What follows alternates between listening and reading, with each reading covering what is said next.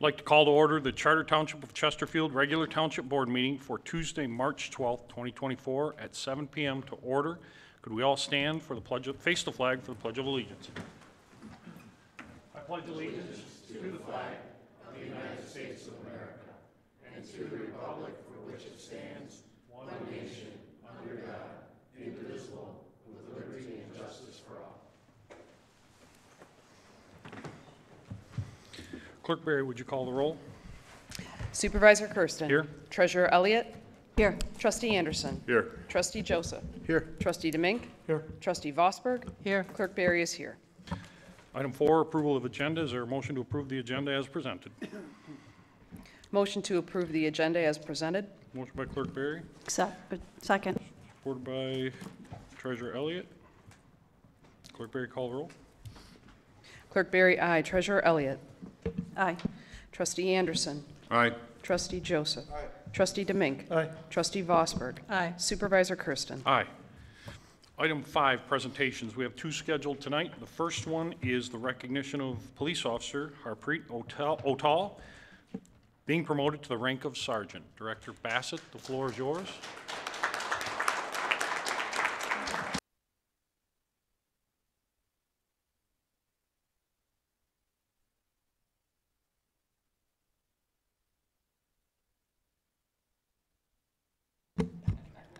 Thank you. So we're here today to promote our newest sergeant. And, you know, I've said this before when we do this, but there is no more important position within our department when it comes to supervision than the position of sergeant. They are the one day to day at 2 in the morning. They are the one in charge of the operation. They are the critical one. And they are also the one whether or not an officer feels supported, whether or not an officer feels not supported. It is that sergeant day to day that's going to dictate how those officers react and how those officers are then going to serve our community. So the position that Harry is moving into is critical within our department, but I'm also confident that you can handle it, Harry, and I'm excited to have you as our newest sergeant. With that, who would you like to pin your badge?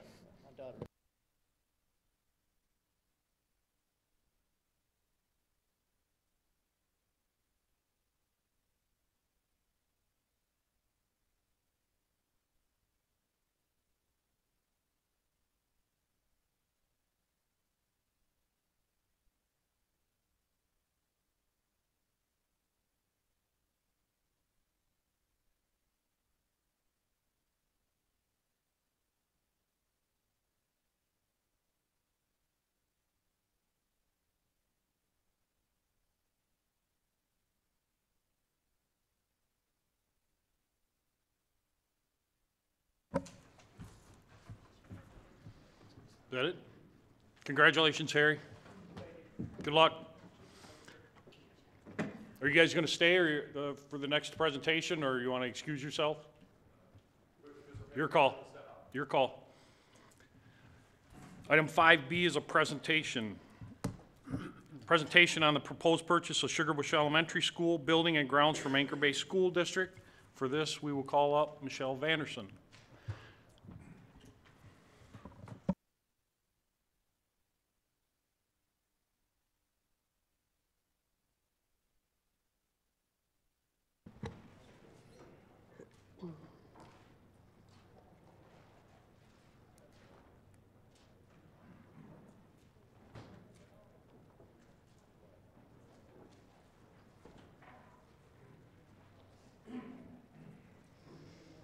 All right, good evening, everyone.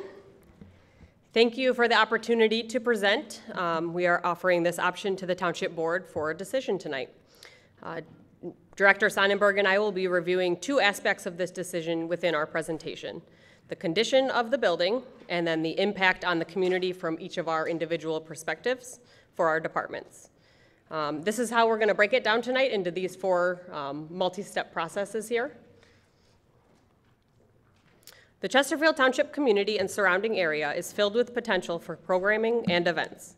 Expanding the usable space allows Chesterfield Township to meet the needs for increasing recreational activities as the community grows in size. Uniquely, Chesterfield Parks, Recreation, and Senior Services is able to service all areas in various programs that cater to each individual age group, everywhere in between. Public parks and diverse recreation services are vital to the national effort to provide safe, healthy avenues for youth to explore common interests. Access to affordable programs and places for active recreation is critical to the health and wellness of the Anchor Bay area, including Chesterfield Township and its residents. A community recreation center provides a resource for community pride. It brings people together. It also provides opportunities for interaction, inclusivity, community learning, as well as contribute to the economic development of the surrounding region. For a community to reap the benefits of parks and recreation areas fully, these places must be centrally located, provide adequate programming, as well as have accessible amenities. Including in this list is public outdoor space and play areas for everyone to enjoy. Many surveys of the Chesterfield Township residents show that adults place high value on parks and recreation services within their home community. With a population of 46,000 and growing, Chesterfield Township is one of the most populous municipalities in Macomb County without a designated recreation center. For more than 40 years, Parks and Recreation has operated within limited, confined, minimally maintained, inadequate facilities for a community of its size. Currently, activities are at maximum capacity within the senior center and utilizing the leased community center space. Previously used functioning youth center had several limitations, including the parking lot, structural concerns, and safety of the location in reference to Selfridge Air National Guard Base. The proposed community center space in the Sugarbush Elementary building provides all of the space needed with room for improvement and future building renovations as the community requests. It's important to note that Chesterfield Township has been operating at a diminished capacity in recreational opportunities due to both lack of staffing and lack of functional facilities up until this opportunity. Starting in fall of 2022, utilizing the leased space has provided significant increase in our programming through enhancement and new creation. Recent additions to staffing have begun to balance that scale. It's allowed us to add additional work to be done to bring in quality programs and up-to-date processes. We're not the first community to get to a place where it's time to expand offerings and align with the size of a growing community. Specifically, in the past several years, community have been putting funding towards recreation improvements, including recreation centers and community centers specifically. We'll go over later in the presentation a couple examples as we look at the building specifics. This unique opportunity for us checks several boxes from the master plan. The Chesterfield Township 2023 to 2027 master plan highlights the need and desire for connectivity through the township. Connecting Sugarbush Road to Jefferson Avenue enhances the outdoor recreation opportunities in addition to the building space. Specific advantages for the Sugarbush Elementary building include flexibility of building use, addition of outdoor land, and existing structures that are already in place for us. School buildings provide that structure that provides plentiful storage, which is easy for us to use. It also establishes that parking lot that's already there, as well as maintain technology infrastructure that the schools utilize. Transferring from a school to a community center is a natural fit with a sturdy building foundation to continue operational programs and grow into additional offerings. This particular space is set in a residential area. It's accessible to local residents and within a reasonable driving distance for a majority of residents. Within the established subdivision, it's encouraging to be able to maintain the green space of the land extending to Jefferson Avenue over alternative developments.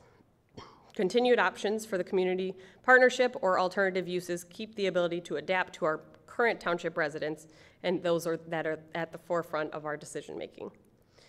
Director Sonnenberg is going to take us through the details of this specific location and take a deeper dive into the facility side.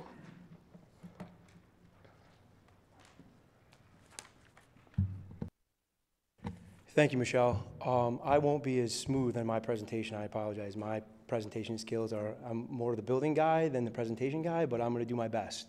So we are going to walk you through some of the details and the time we've spent doing our internal investigation of this building and facility, just to kind of give you, our goal was to capture as much detail as we could and share those details so you could make an informed decision. So the first thing that was done was 2 appraisals were done of the facility. One was done by Anchor Bay School District, that's the one you see. There was about 50-plus pages in that report. That full report was passed along to the board, and that was the total amount that they came up in that appraisal. The second appraisal was done by Chesterfield Township, about a 104-page document. We're not going to go through the whole document. I just wanted to kind of point to the number. The total at the end of the appraisal, highest and best use, was $2.5 million. Next, we went through, the next 6 slides will be a breakdown of other community centers. Now, this by no means says we need a community center the size of Farmington Hills, but what it does do, it paints a picture of other communities, what they're doing, how they're doing it, and on the top you'll see the construction cost and the square foot of each facility. So I just wanted to run throughs to give you some comparables, references that are local. In those other appraisals, they didn't do a really good job of capturing some of the other facilities that we actually walked and looked at, so I wanted to share those with you. So this is, apologize, sorry. This was Farmington Hills. This was a high school. It's large in size. It's approximately 244,000 square feet. They spent about $27 million in the project, and it's a large, large facility, but it's well done. It's got every detail imaginable. By no means are we looking at something this size. We're just trying to provide you something to show you the cost and size of facility. Sterling Heights is another one. It's 98,000 square feet, and they spent approximately about $24 million in the facility. Once again, a newer facility.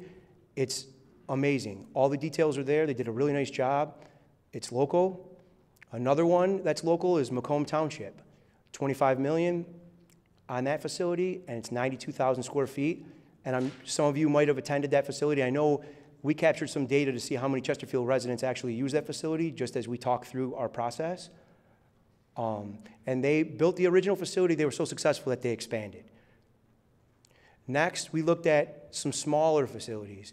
This is, in Ypsilanti, they've taken an old school building, and they have about $30 million set aside for the project. $15 million in state funding, $3 million in federal funding, and the rest in COVID funding to fund this project. Locally, too, there's another smaller facility in Marysville. They took an old fire station and they converted it to a community center. And now they just applied for a grant. They want to add on 6,000 square feet, and they're asking for $2.5 million to add on 6,000 square feet to that facility. This one I kind of wanted to get into a little more detail. This is the Shelby Activity Center. This center was a former Boys and Girls Club.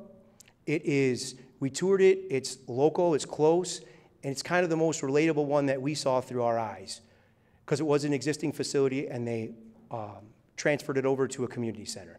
Pretty straightforward and simple, but well done.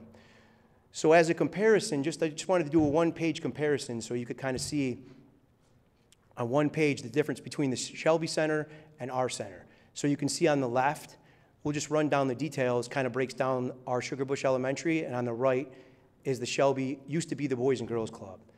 Obviously, on our piece of property, you can see the parcel outlined in yellow. There's approximately 18 acres of property. Shelby on the right has about 8 acres. Our building is 58,000 square feet. Shelby's was 25,000 square feet. Our building was constructed in 1975. Theirs in 1997. And then our building went through a series of renovations. And then on the bottom, you can see the purchase price. Now, be mindful that after Shelby purchased this building, they did a $1.3 million renovation. And those details were also shared in the package that was sent to the board. Next slide. Now we're going to get into the assessment of the building. We had partnered with partners on this part, and so we're going to go into a deeper dive on this. We broke it up into sections. So the first section, the first part, Chesterfield Township did. What we did is as soon as we started leasing the building, we went to Anchor Bay School District and we got a copy of every print and plan for the building.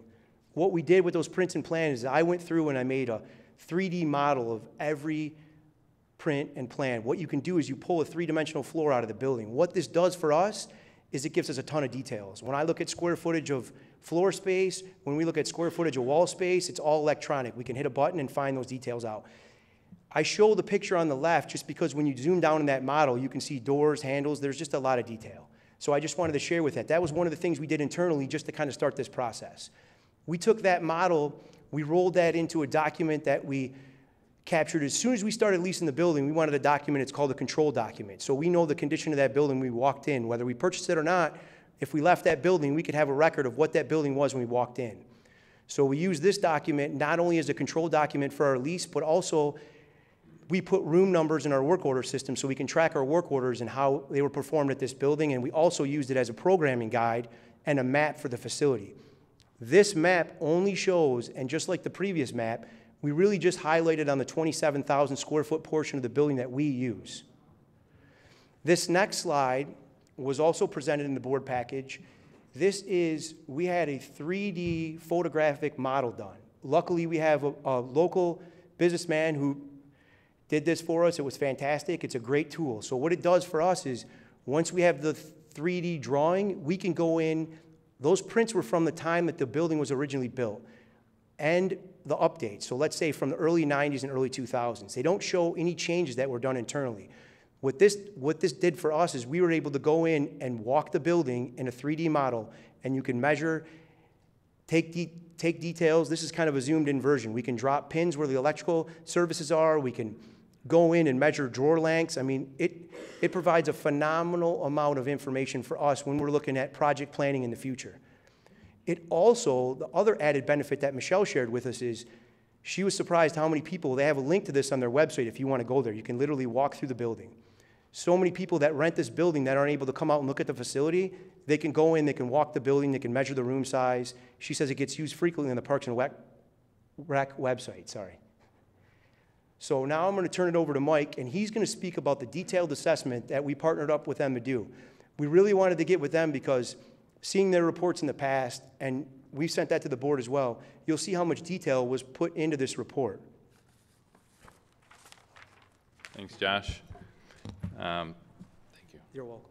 All right. Mike Malone with Partners in Architecture. I'm one of the principals of the firm. I live in the township right down the street, actually, so this is very near and dear to my heart, and any work we do with the township. So I'll get into the objective that we were tasked with. We were hired, I believe, in October of last year to kind of take a big picture look at the entire facility. So our objectives were kind of identifying current deficiencies and long-term needs. So we created a list of items, which I'll get into here in a moment. But we use this tool in many municipalities, many school districts. We've done hundreds of buildings this way. It really gives you a high-level overview of what you're getting into or what your possible expenditures could be. And we prioritize those items based on 3 categories, 1 through 3, 1 being the highest level of need, 3 being something you could put off for a while. We've established a rough order of magnitude cost. So every one of these items, we assemble some quantities based on our observations, measurements, pictures, and so forth. We establish a unit price and then a possible cost to address those deficiencies. Our objective was to report this back to the township, which we're here to do. And then our hope is that you would use this report as a tool for your capital improvement plans if you do choose to purchase this facility. So the areas that we looked at, and this is typical in every report that we do for a facility such as this, we looked at site conditions, so anything outside parking lots, drainage, concrete curbs. We kind of looked at the playground equipment, but that really wasn't our main charge here. Just an overview of the site. The roof, so we walked the roof, the entire building, photographed it. The entire exterior of the building, windows, doors, walls. There are some deficiencies there which we'll highlight. The building interior, mechanical systems, and electrical systems as well. The 3 priorities, as I stated, 1 through 3, 1 being the highest level of need, or we call it an immediate need. And we look at those items as a 1 to 3 year window. So, you know, something that's ready to fail or has failed, something that you should address to keep water out of the building, those items will be in category 1. Mechanical equipment that's approached its useful life, that would be in a category 1. 2 and 3 are kind of self-explanatory, 4 through 6 years in the 2 category, and 7 through 10 in the 3 category. So this is kind of like a 10-year outlook of your facility. The report looks like this. This wasn't meant to read. It's a big spreadsheet, every category, which I'll kind of describe here. The way it's organized is by category. So the first category here is site conditions. Every item has a number, so I can't really read what that one says there, but this is dealing with the parking lot. So the description of the deficiency would be in this column. The location, this is the main parking lot. The photographs, we have several photos that we incorporated in the report. Our priority level, red being 1, that's the highest level of need again. The recommended action, and then the next page. So this spreadsheet continues, this line item here. Approximate quantity, so this was roughly 12,100 square feet. Approximate unit price, $7 a square foot. You get a total of, I think that says 84,000. Sorry, I can't see that far. And then the total estimated cost is down here, 122,000. Why is that different from 84 to 122? Well, that's a burden cost. So that cost actually has markups on it, contingencies, fees, so forth. So that's like a pretty good picture of what that line item could potentially cost. Now, this isn't really exactly like a menu. You don't just pick item 1, 5, and 9, add those up, and that's your project. We would want to revisit this, package a scope of work that's appropriate. If we're going to do site work, let's do most of the site work or all the items so you can get the best bang for the buck. But this gets you a pretty good picture of approximate costs. And the priorities, they're labeled here. So the priority 1 cost, there's a column goes all the way down, and there's totals at the bottom of every single category. So quick overview of how the report is laid out. There are some limitations to the report. So this is a broad overview of the facility, right? We didn't do any destructive testing whatsoever. It's all based on observations, drawings that we're able to gather from Josh and the school district. It's not all inclusive. We did the best we could, but I'm sure there's items that we may have missed. And we didn't deal with any hazardous materials, and I believe the township has a report on that separate from this. So these next slides are just a sampling of some of the photographs of what's in the report and some of the deficiencies, and I'm just going to highlight a couple on each category. So for the site work, it's really the biggest thing here is deteriorated parking and drive areas, heaving and damaged concrete sidewalks, and some curbs, and site drainage. Here's the side of the building. There's a lot of water accumulating close to the foundation of the building. There's actually holes, that, I don't know, 6 to 8, 10 inches deep next to the building where the drains are just pouring into the ground. Not a good thing. We need to address that. Alligator parking lots, you've all seen these. It's just a matter of time, of how those will deteriorate quicker over time if they're not addressed. Approximate site costs, priorities 1 through 3, about $670,000. Roofing, the roofing isn't in horrible condition by any means, but there are some things that need to be addressed. There was a tremendous amount of debris on this roof drains clogged and so forth.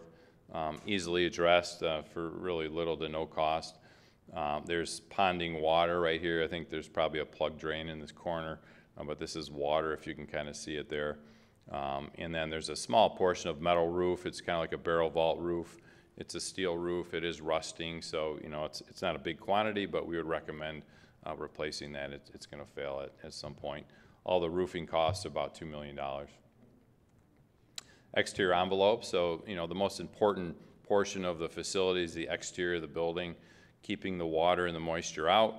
The roof is one of those components, but also the walls, doors, windows. You can see there's a steel column here which supports an overhang, rusted at the column base here. Easily fixed, but if ignored, it could fail over time. There's a series of these stone aggregate fascia panels around the perimeter of the building. They're all cracked and split, and these could actually fall off the building at some point if not addressed. So we'd want to deal with those, of course. There is a bunch of cracked and damaged masonry cracking through the exterior, which is typical of a building such as this. Nothing crazy to be worried about, but it should be addressed to keep the water out again. And there is a broken louver. I think I have a picture. Yeah. So here's some of the cracked masonry. So we have some stepped cracking. There's a stone coping at this portion of the building, which is actually dislodged. This is loose. It could, fall off the building. Not a good thing. One of the louvers that was, serving one of the unit ventilators. Critters can get in there. Obviously, not a good thing. This is one of the masonry enclosures. I think this is the dumpster enclosure. A lot of moisture infiltration in that whole assembly. So generally at the top of the wall is probably the point of failure. Just needs to be addressed, cleaned up so it doesn't get compromised any further. As we get into the interior, now the interior is fairly good condition. The finishes are, were recently updated, I think in probably early 2000s. Not horrible by any means. We didn't really address like, hey, we need to replace this carpet or tile or whatever. Those are items you're going to want to do at some point based on the end use of each of the spaces. But there's minor items, masonry cracking. I'm sorry, flipping forward here. Yeah, like right here's a horizontal crack through the masonry, vertical crack here. Again, that could easily be addressed. Some delaminating plastic laminate counters, some epoxy flooring that was placed over ceramic tile is starting to fail. Not a big deal, easily addressed, but something we wanted to point out. We've only covered about $131,000 in interior needs. Again, it's not a facelift, it's not a complete renovation. These are just observations based on the deficiencies that we've noticed as part of our walkthrough. Mechanical, this is probably your biggest area of need. All the equipment in this facility is really beyond its useful life. The building was originally built in '75, but there were renovations in '94 and 2000, and I think 2004 or 5. So a lot of this equipment is really beyond its useful life. 20, 30 years of what you could expect out of these boilers. One of these boilers was being serviced as we were actually walking through the building. A rooftop unit, some exhaust fans are beaten, battered, and they're probably limping along, but at some point they'll need replacement. Approximate $4.4 million of mechanical work projected over the next 10 years. Electrical, the biggest thing we noticed here was really lighting. Electrical systems appeared to be working fine. Distributions appears to be fine based on the use of the current spaces. Now, if we reconfigure any parts of the building, obviously there'll need to be some upgrades for redistribution of power and lighting panels and distribution panels and so forth. But the lighting is all fluorescent, T8 light fixtures, so those should be upgraded at some point to LED, much more energy efficient. There are some damaged fixtures outside the building, again, easily addressed. About $550,000 in mechanical, I'm sorry, that says mechanical, but that means it's supposed to be electrical. Sorry about that. So the estimated costs, again, just to reiterate, these are based on our approximate quantities. So we did, do our best to count things up and use our drawings to get square footages and lineal footages to calculate these numbers. The costs are in 2023/2024 dollars. So, if any of this work was planned to be, in 2026, escalation would need to be accounted for and added into these numbers. And the subtotal cost, so that first line item I showed you of the asphalt parking, there's actually a 45% markup on each unit cost. So what makes up that 45% is a design contingency, and that's really the scope isn't completely laid out yet. It's approximate, so that accounts for some of extra work that may be necessary. Construction contingency, as you know, any construction project you're going to want to carry a contingency. At this point in the game, we would say 10%. Contractor markups, general conditions, and whether it's a CM or a contractor, there would be fees associated with their overhead and profit. Approximate, architects and engineering fees gives you a total of 45%. So we're trying to give you a picture of a total project cost. The costs summarized by priority. Priority ones, that's all the categories we showed you, $5.8 million. Priority 2, $1.4 million, and priority 3, $1.2 million, for roughly $8.5 million. Again, this is a 10-year projection for deficiency needs. So that's the summary of the assessment, very high level. And the next slide is actually comparing that investment to a potential new facility cost. Josh had shared some examples of previous renovations or new buildings in other communities. Some of those costs are from several years ago. Some of those costs are probably don't include total project cost. So if we were to rebuild this facility, same size, it wouldn't be the same configuration or so forth, but approximate cost could be in the 28 to $30 million range for a 58,000 square foot facility. Now that's total project cost, got contingencies in there, fees, all that stuff. So it's not just bricks and mortar. I don't know if that answers your, is that good enough? Yeah, I'd just like you to expand, because I know that's a big number when people look at that number, and kind of like we had a discussion about some of his local projects and why that number is so high. Yeah. So because of the current construction market, I guess I just would like you to expand on. Yeah, and since COVID's hit in 2020, most of those projects were prior to that. I think the Macomb Township project was 2004 at $25 million. The prices have skyrocketed, since 2020 into 2024. They've kind of leveled off, and I guess they're more normal, but they really haven't gone down. The material prices have stabilized, but the labor costs are still increasing. We're building facilities like this, or even smaller than this, new firehouses, police, public safety, school buildings, well north of $500 a square foot. Just pure construction costs, not all the added, contingencies and fees and so forth. So this cost is based on $335 to $360 a square foot. That's construction cost, okay? So then there's contingencies and all that on top of that. So this may look like a huge number, but this is a real number. It's close, in our professional opinion. Thank you. Thank you, sir. A couple more slides before I turn it back over to Michele. While we're talking numbers, one of the numbers I want everyone to consider when we make this purchase and move forward, if the board decides to make this purchase and move forward, is every building has a general baseline operation cost. So this cost, we looked at Anchor Bay High School's last couple years of utility use. This cost is based on taking the full building as is. Obviously, in the future, there would be some energy saving, items addressed, and we would move forward to lower this number. But right now, for the first 2 years of operation, as we move forward, all in, we're looking at about $164,396 for baseline operations. So what that means is water, gas, electric. We consider internet now an essential service, so that's in there. Lawn, snow, alarm, insurance, and janitorial, of course.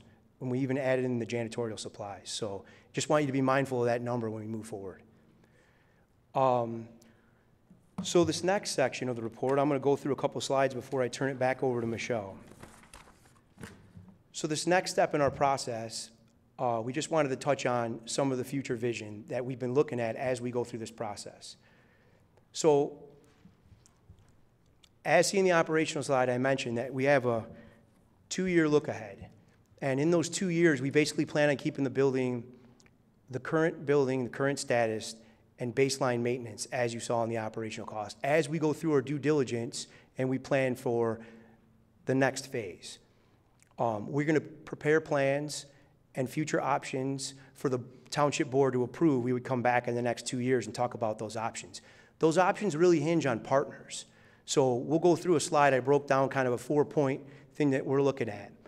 We also want to, moving into that next step, we're going to align the financial planning with long-term solutions. So we'll know at that 2-year point, okay, long-term, this is where we're gonna be, and this is what this building could look like. And what I mean by that is, the initial concepts are like 4 things we're looking at. We're looking at shared and modernized space, the possibility of additional gym. That means, when I say additional gym, you'll see in one of our drawings, that means demoing the old part of the school and putting a gym in where the footprint of that school is. Doesn't mean adding on to the building. Right-sizing a portion of the building, maybe we tear a portion off of this section of the building we don't need, and occupying the entire building. So I apologize about this slide, but I just wanted to give you guys a little bit of insight when we go back to the word modernizing. So this is actually Brandenburg Park. And the reason why I put this slide up here is I wanted to show you a simple way to modernize a building that was built about that time. Because this building was built about the exact same time. Buildings then, they used to put in an 8-foot drop ceiling at standard height. But when you open up the ceiling like we did at Brandenburg, you'll see in that drawing above, that was actually done by the library when they did their study. So right now, our drop ceiling in that building is at 8 foot. But if you tear down that ceiling like we did at Brandenburg Park and you open it up to structural steel, which is a look when you go to those new community centers we saw earlier, that is typical standard building. It's a nice look, it's a studio look, it's open. It's a lot of value at low cost. So what we would do is tear the ceilings out.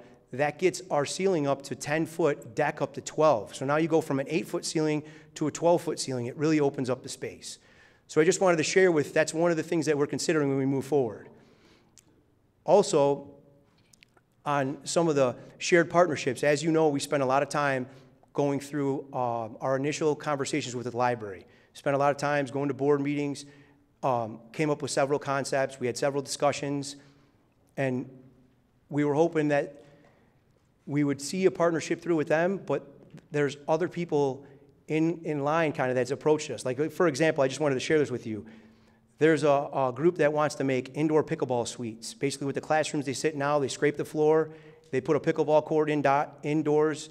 Each classroom becomes, well, 2 classrooms together become 1 pickleball court, and they can't build them fast enough. I even hate to use the word pickleball because the minute I say it, people are calling wanting them tomorrow. So I just wanted to share that there is a whole host of options, but what we need to do now is we need time. Like I said, this is step 1. Step 2, we need time to go through all these options. Another thing we consider, going back when we talked about gym space. So I apologize about this drawing. It's a rendering we did, and this goes back to the ability of having everything computerized. When someone comes to us and says, hey, we got this idea, we can throw it in our building software and change and make a model right away. This model that we put together shows a couple things. One, if we were to demo the old school space, you could use that footprint. Now, granted, the walls aren't high enough, but you could use that footprint to build a full-size basketball court with a walking path. We showed it as 2 just to show you the amount of space that's on that side of the building. Now, that's not an expansion. It's reusing the existing footprint. Those are one of the items we want to talk about as well as we go through this process. So I'm going to turn it back over to Michele. Sorry.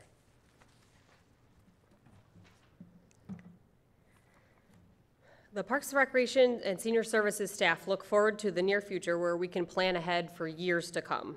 We'll have a place to call our own. The long-term addition of the Chesterfield Community Center will provide the anticipated opportunity of a thriving Parks and Recreation department.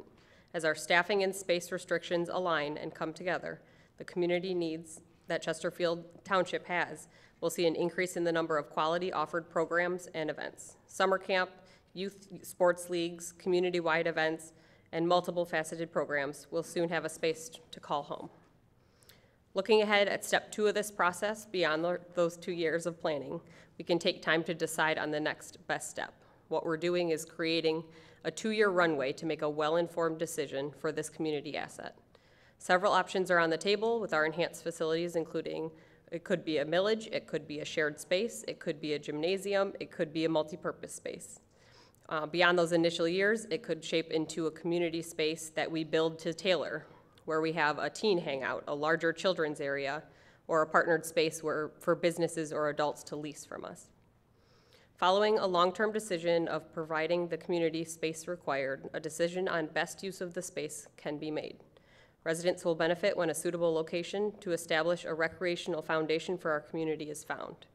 We've seen the realistic picture of acquiring this building and in the incredible green space that comes with it. Even as the building stands today with no major renovations complete, it gives Parks and Rec a place to to run programs, and it's an incredible opportunity for recreation in this town.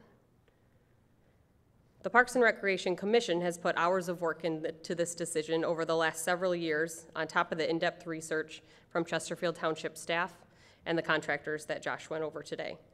It's certainly not a spur-of-the-moment decision, but rather a culmination of years of need coming into a place where real change can be made. Bringing it back to the decision before the board today, I remind you that this is step one in a multi-step plan. The community will be able to assist us in making decisions along the way on how this asset will be utilized and where they want to go with the township board leading as those decision makers on behalf of the residents. Thank you for your time. Thank you, Michele. Thank you, Michele. Any questions from the board? I'll entertain some, Michele and the staff, if there are some quick questions from board members. Trustee Joseph. Thank you. I'll save the balance of my questions for the debate that we have on the actual, but I just, in prepping for that, I just was curious at a couple of things. Community Center's been active for a year, and I know in the first part of your presentation, Ms. Vannerson, you mentioned that we were able to hire additional staff and offer additional programming, and I was curious, with the Community Center being operational for a year, what kind of increased revenue have you seen over the course of the last year with all the new programming and staff and, you know, the enhancements that we've been able to provide? Mm-hmm. So our staff that we added were part-time staff to be in the community center space in the evening and the weekends. Revenue came from both programming and from renting the facility, because we offer rentals for the community as well. I did not provide an exact number because there's a little bit of a, where we were in the space and growing into it, and so I didn't provide. Was it just ballpark substantial revenue enhancement as a result of the new space and programming? Yeah, certainly several $1,000s that we've seen in just Several programming thousand. alone. Mm-hmm. Okay. And then the other question that I had is probably more for Mr. Sonnenberg, but the, sorry. No, that's okay. First, great presentation. I think what I most appreciated, well, there was a ton to appreciate there, but I like the inclusion of the annual costs, the F&O costs associated with that. It wasn't something that has been very well detailed, and I like the way that you broke that down, so thank you for that.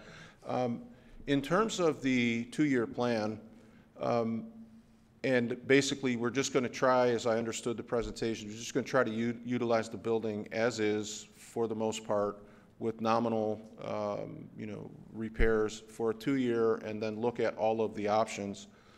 What do you do with the items that were detailed by Partners in Architecture, where they, and their appraisal and their engineering assessment was a little bit different than the one I was accustomed to with the library, in that they actually broke down repairs that are needed over the next 10 years, 1 to 3, and so forth.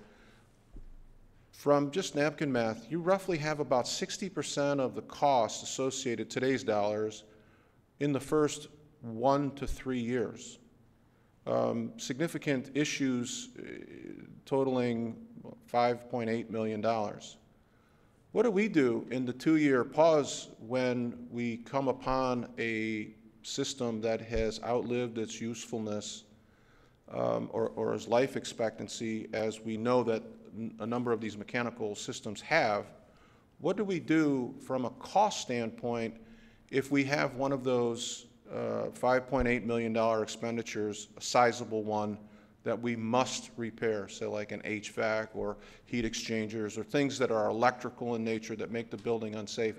What pot of money do we take it from now to make that repair during the 2-year pause? Great question.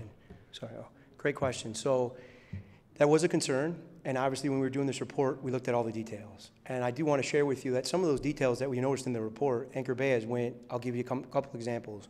One, they spent about $17,000 repairing the chillers. So they wanted to make sure when they passed along the building it wasn't in need of repair. They spent $13,000 recently rebuilding the boiler. So some of those critical systems that we were worried about, they are making strides. It's an active school. They have to keep it active. I equate it to, I guess, like looking at this building with the renovation that we're doing now.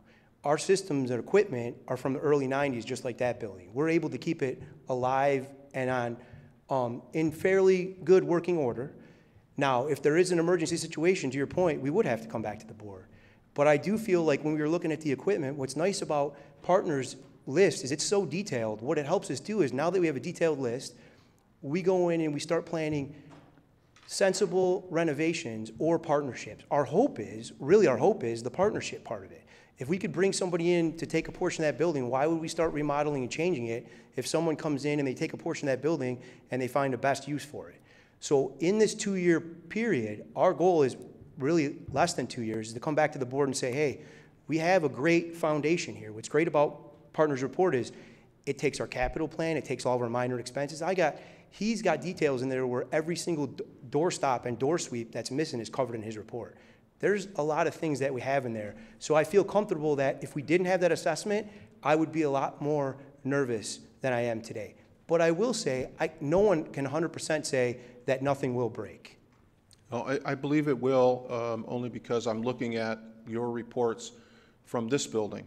So we've heard really, and just this facility alone is a 35-year-old facility, and we have millions and millions and millions of dollars that we borrowed because of the dire consequences of not, and so you have a building that's even 15 years older than that, and there is nothing in the general fund that takes on that level of responsibility. So again, I'll save a balance of this, but the last question I had for you is you did a very nice job of comparing other communities and the community centers or rec centers that other communities have.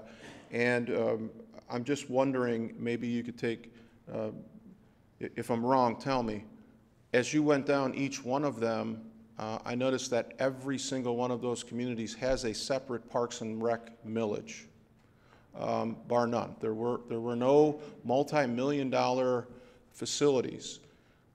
My question to you is, assuming that the appraisals that are, seem to be consistent with one another, the school did one and the township did one, I don't have necessarily an issue with the cost of the building, but the comparison between, this purchase and a new building, this purchase as is with $10 million or $8 million over the next 10 years, or the cost of a new, the numbers are a little bit, library came in pretty close to where Partners did, saying about $500 a square foot on average. All of those decisions are made with revenue in place to facilitate whichever decision you want to go. We don't have that in this community, and I'm wondering, when you come back, and you will, you'll have to, based on if Partners knows their stuff, and I think they do, over the course of the next 3 years, we're looking at millions of dollars of repairs. They say 5.8 over the next 3. We don't have anything in place for that, and I think we're doing it backwards. I think that what we should do is guarantee from the voters, from the residents, that this is something that they would like to see, and then we can have a debate about whether buying an older building and refurbishing or constructing from new. But to do it the other way makes me feel like in about 6 months, 9 months, a year, somebody's going to be at that podium and saying, what do you want us to do? Put the seniors out in the cold? The heat is failing. You don't have anything in the general fund earmarked for magnitude of this expenditure. And so it's premature to talk about rehab versus why did you not include the other communities that all have millages to facilitate these programs in this building? I'm just curious. Well, a couple of things. First, I'm not really in the position to speak on the funding part of it. I mean, that is at a board level where we decide whether it's Parks and Rec millage or not. Sure. The other part of it is, I know when we came to a lot of the people, or a lot of the slides I included, where when I reach out to the community and friends and family and Parks and Rec Commission members and others, those were always the facilities that came up. Those ones, the McCombs, the ones they were familiar with. So that's why I started with those and used those. But to your point about the funding, I think the biggest driver was this. I'll be honest with you. Part of it could be is that if we didn't have, with the ARPA funds available, we might be having this conversation years down the road. But right now, with the ARPA funds available, it's an opportunity. So that's why we call this step one in a multi-step process. Josh, in terms of the ARPA funds, and this is my last question, Mr. Supervisor, in terms of the ARPA funds, and I appreciate this funding isn't your deal, the ARPA funds are really a drop in the bucket compared to the total cost. You can look at an electrical system or some of the higher ticket items that partners illustrated, which would be, you know, just the enhancements that are required in the next 10 years, 3 times the ARPA funds. The investment isn't in question. As I said, the appraisals are clearly in line with one another. I don't think that we're being taken in terms of the amount of land and the building, even as is. Question is, how do you fund it on a prolonged basis when the front end tells us that we're looking at millions and millions and millions of dollars immediately over the next 3 years, and every single community that you referenced has a Parks and Rec dedicated millage. And so the question is not in debate. They have annual funding because their residents have said. And in terms of the Parks and Rec Commission, I know the amount of work that's been done, and I appreciate all of that, and that these communities keep coming up. I have a neighbor that has a really, really nice sports car, and I like that too.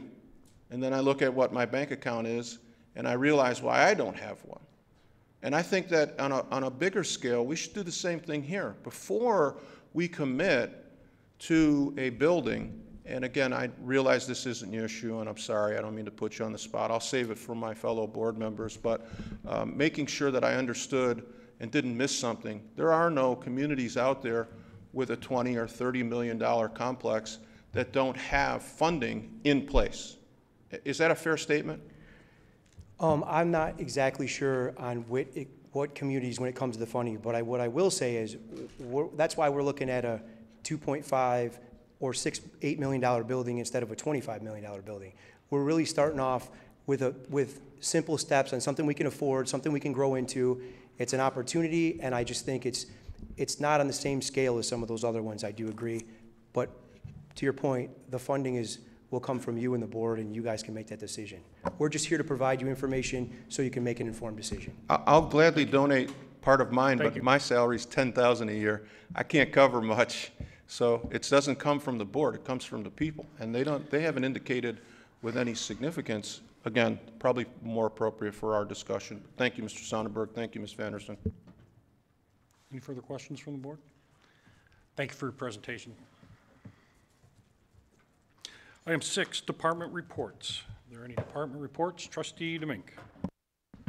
From Parks and Rec and Leisure Services, the Parks and Rec Department is now hiring for summer seasonal positions, including for the parks and for summer camp. The applications are being accepted on the Township website. Thank you. Treasurer Elliott. Thank you, Mr. Supervisor. Just going to go over the investment report.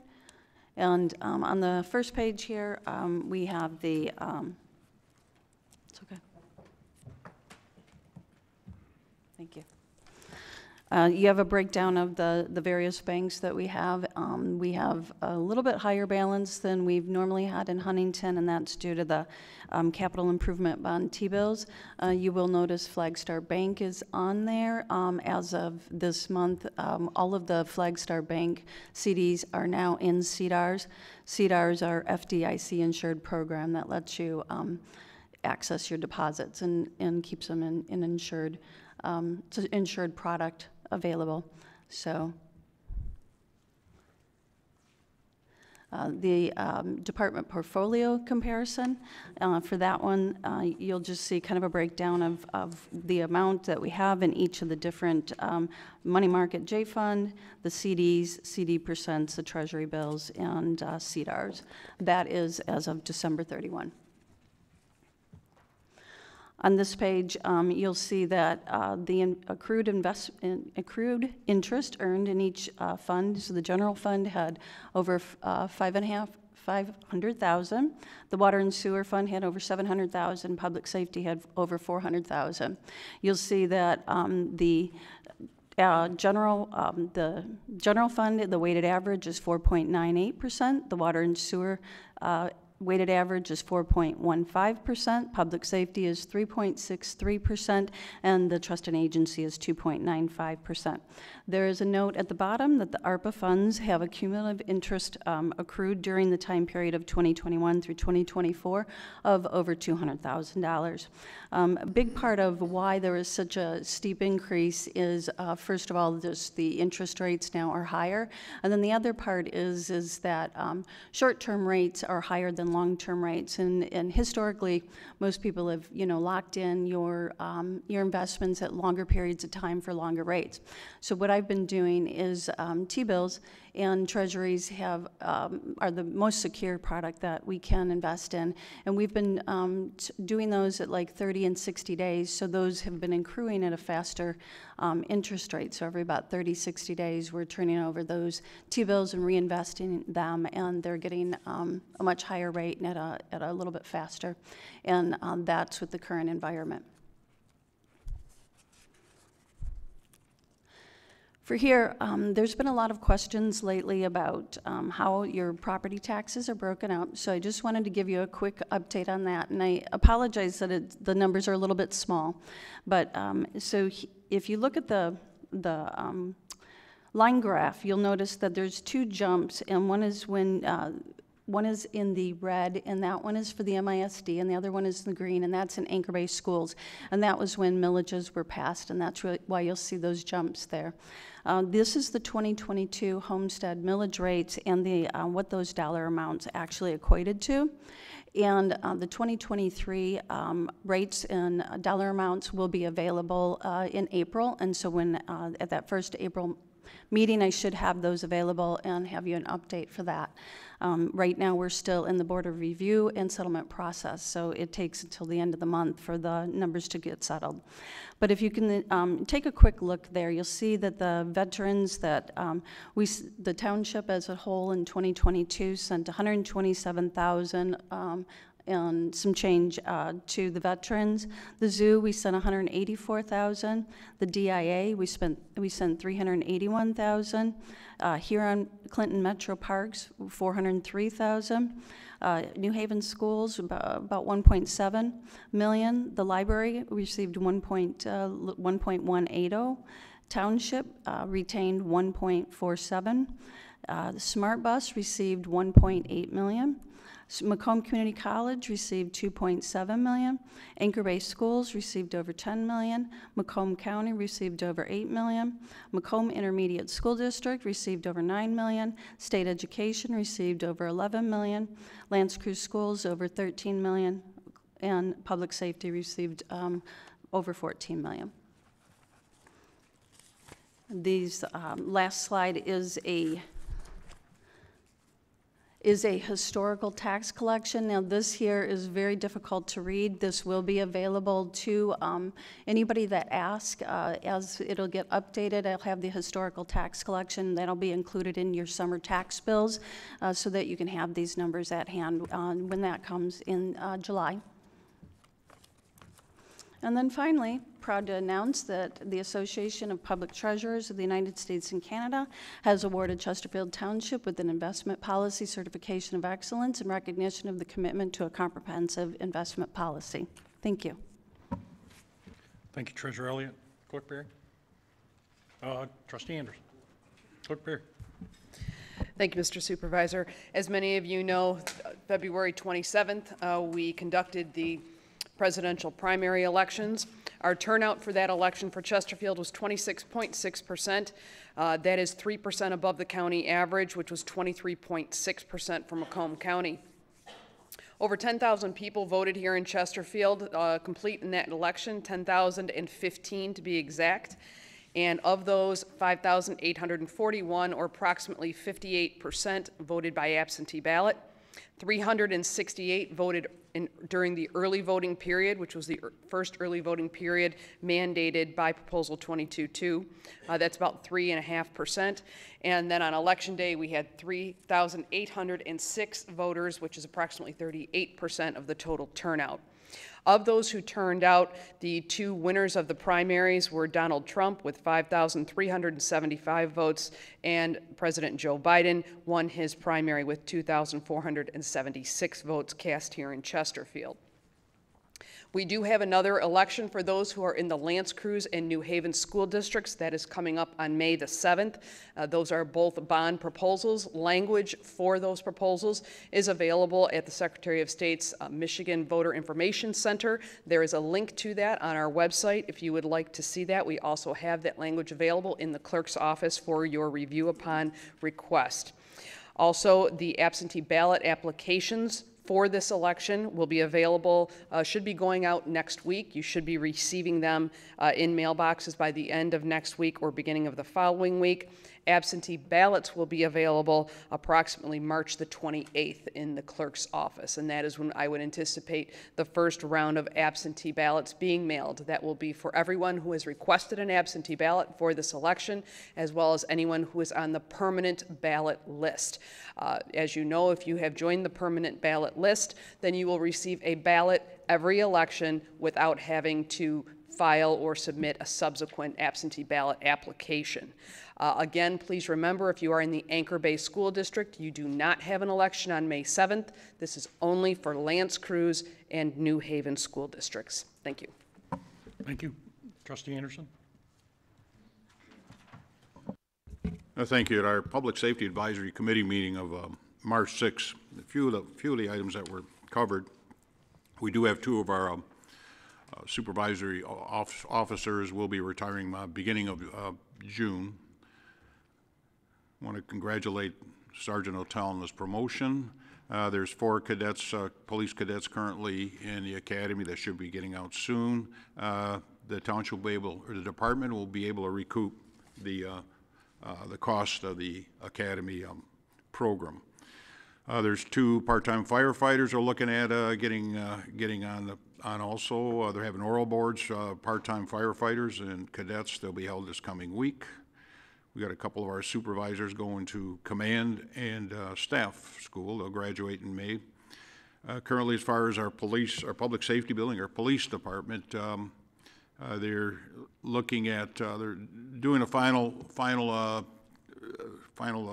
getting it set up as far as a dispatch. On the exterior of the building, they're looking at the making it waterproofing the building and also structural in the interior of the building, make sure that we're rigid it up there. It's an old office building, done a good job of turning it into a police station. All right, thank you. Trustee Joseph? Yeah, just a quick add-on to the renovations at the PD. When we were over there for our March 6th meeting, Director Bassett took us for a tour, and I want the residents to know the dispatch center that we approved some months ago is nearing completion. It is really a very innovative and well-done job with the redesign, and I wanted to give special acknowledgement to our F&O. I've been critical at times. Josh, you didn't have to pop up that fast, but I just, when we were there, Captain McNair was getting updates from Mike, is McMullen? Mike? Mullins? Yeah, Mr. Mullins, he was sending us pictures of the cabinets that you're building, and they're absolutely phenomenal. It really is an outstanding work, and it's a very interesting space. I don't know what that would cost to have custom cabinetry come in, but to put the cabinets in and to house the computer and all of the infrastructure that goes on, which is quite massive, obviously, in a dispatch center, but to see the work that you're doing and the layout, you know, that to think we can do that in-house was really very big compliment to you, sir, and your craftsmanship. So nice work there. Just a couple of comments from me. I've been asked by SEMCOG, Southeastern Michigan Council of Governments, a government group, to join their Economic Development Council. It's an appointed position. I told them that I would take the appointment. We were notified from Congresswoman Lisa McClain's office. We have been awarded $750,000 in the Community Appropriation Fund. This will be in addition to the funds already received that will go towards the Chesterfield Interceptor. And Also, just for note, our capital improvement projects for fiscal year 2025 are being accepted by each department head. We have begun the 2025 budget process. And in your package tonight, you'll see a letter from the library director, Eric Eubanks, where should we progress to the purchase of the school building tonight for a community center, they are interested in engaging, discussing uses of the building in certain areas. So should that be a positive outcome tonight, we'll engage them with conversation for joint use. That is all I have. Item 7, public comments on agenda items only. There is a 3-minute time limit. If you would, please identify yourself for the record. And again, this is for agenda items only. Mic is open.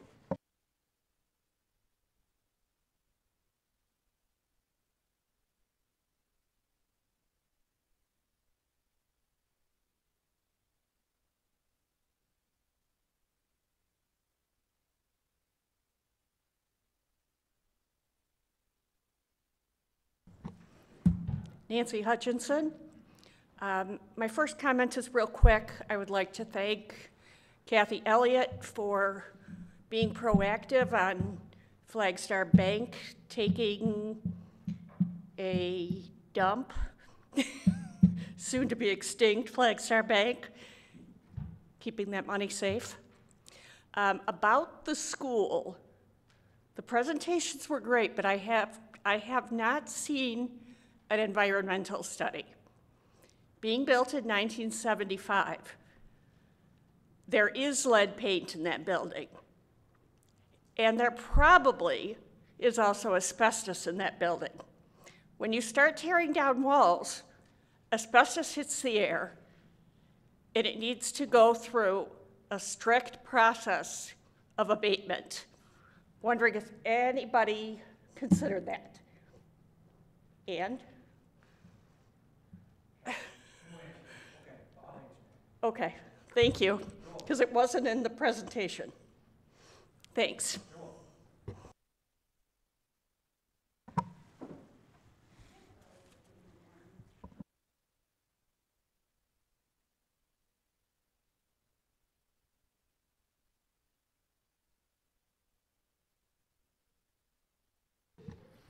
Christopher Pierrick, Chesterfield Township. I got a bunch of notes scribbled on here, so I might jump around a little bit and get a little confused. So I'm going to comment on the first agenda item about the school, which one of my questions is who wants the school? Out of the residents, who wants the school, and where was that data gathered? Because at the special township meeting held on the 29th, it was pretty apparent that nobody in attendance wanted that school except for one person.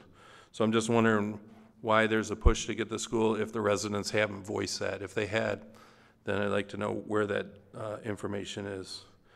Also, I spoke with the Anchor Bay superintendent a couple weeks ago or a week and a half ago, and he stated that if we were to pursue the school and take possession of it, we would take possession in July, and that would be enough time to prepare for the August primaries, because the kids had to be out of the school before primaries and voting could occur, but we didn't follow that rule this time, apparently. I'm just curious on how we got around that requirement. Hazardous material not seen in the school, was it not seen or is it not present? And then waiting 2 years to do any kind of improvements right off the bat. Well, we have statements of heaving sidewalks that are trip hazards. That's a safety concern, or the potential of falling aggregate panels that could hurt somebody. So a lot of the things that were pointed out seem to be cosmetic. You're going to put lipstick on this pig and it's only going to last so long. So just my comments. Thank you.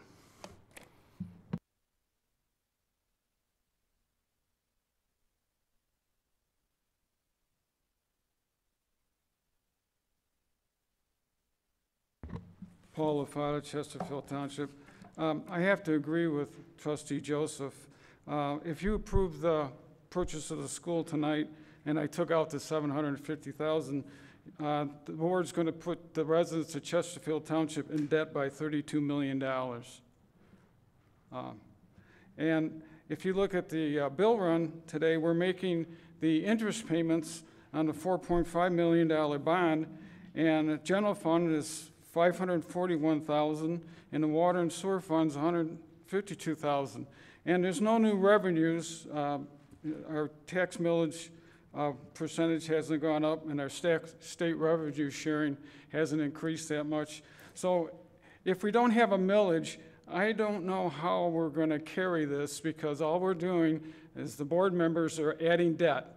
You're adding debt, and somehow it's going to get squeezed out of the residents. But if the residents really want this school, and they want parks, and they want, they're going to flock to the polls, and they're going to say, this is what we want.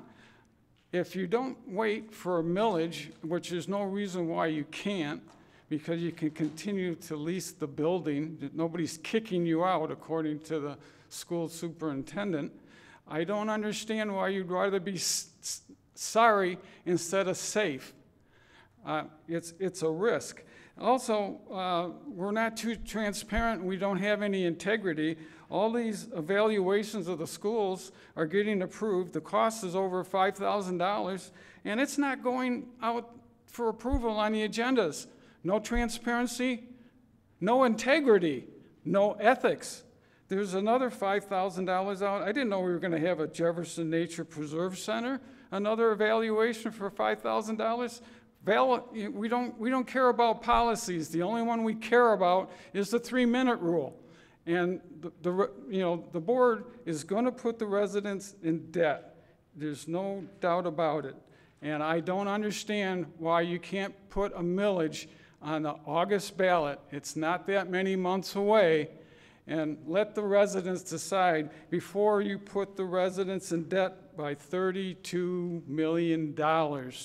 And there's no new revenues to cover it, guaranteed. There's no integrity, no transparency, no ethics. Thank you.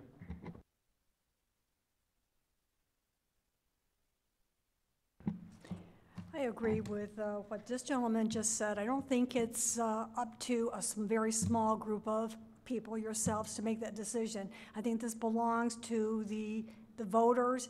They're the ones who's got the purse, and they're the ones who want to say where that money goes. I think a senior center is very, very nice. The one in Macomb is beautiful. The one in Rochester is beautiful. These people, these communities also have sidewalks. We don't even have sidewalks down Jefferson, down Sugar Bush. People are walking on the gravel and stuff. So again, I think it's wants versus needs. And the senior center expansion for that kind of money, I just don't think that it is up to this body to make that decision for me or for the other taxpayers.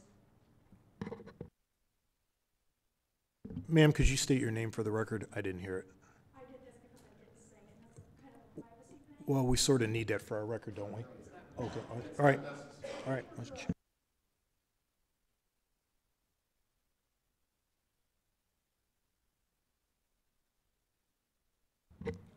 Joe Kadich, live on Sutton.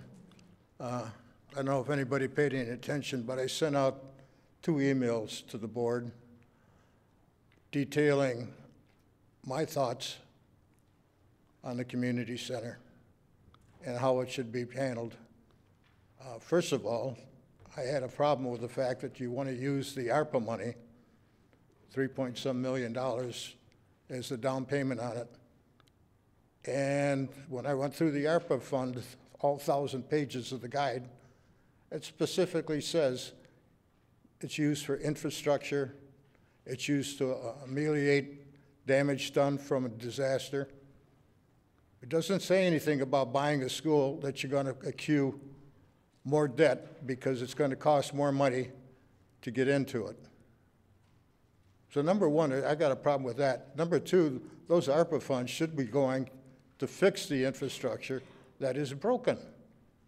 I detailed probably $6 million worth of investment that you have to do to fix the water and the sewer problem. And that's just to fix it. That's not to fix the rest of the lines that are aging in that. That's the first problem I got. Second problem I have is I detailed in there, I used to do this for Ford Motor Company. I probably put in 6 or 8 plants. I never went around and bought a plant and then go back to the division that needed it and said, can you guys use this? You don't do it that way. You put together your plan, you figure out what it's going to cost you, what you want, and then you get a project for it. Here, the project people that would approve it would be the voters. Come out and say what you want to end up in 10 years. It's going to cost us $15 million. Tell the voters it's going to cost you, what, 2 mills, $1.5 million a year till it's paid for? And also how much it's going to cost you to keep running it. You're going about this backwards. You should get the voters' approval, unless you don't care about the next election, whether you want to stay here for the next election. Thank you.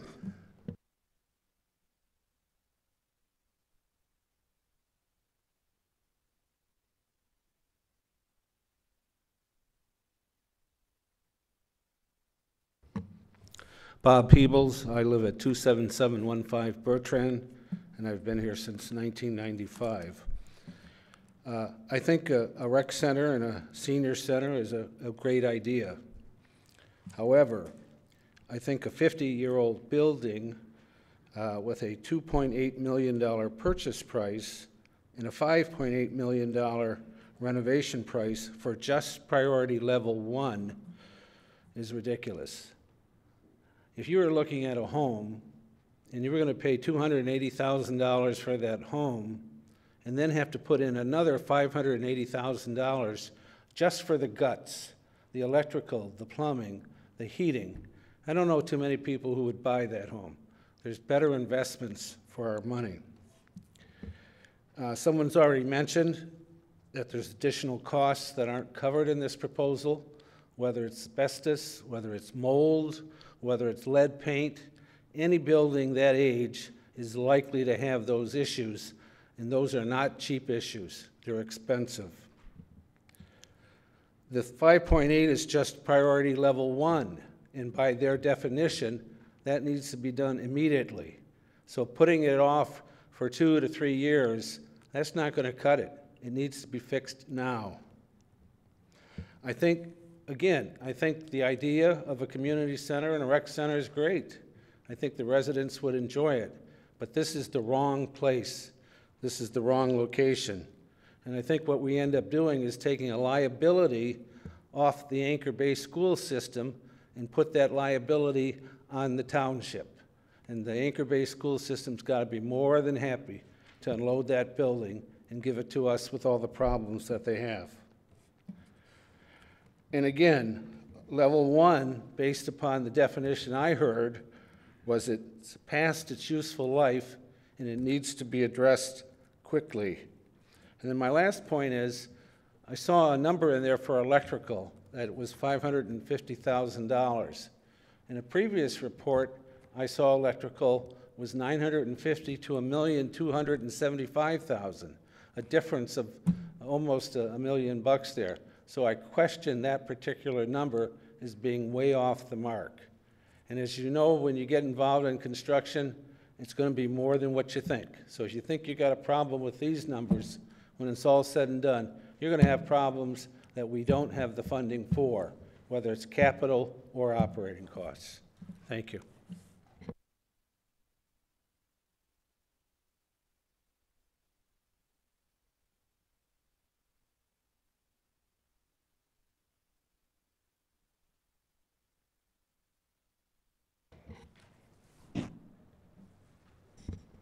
John Speaker, Chesterfield Township. This board is being disingenuous to the residents of Chesterfield by even putting this on tonight for a vote. And what do I mean by disingenuous? There was no survey put out to get residents' input on how the residents felt about the community center and spending this kind of money. We're currently leasing the building.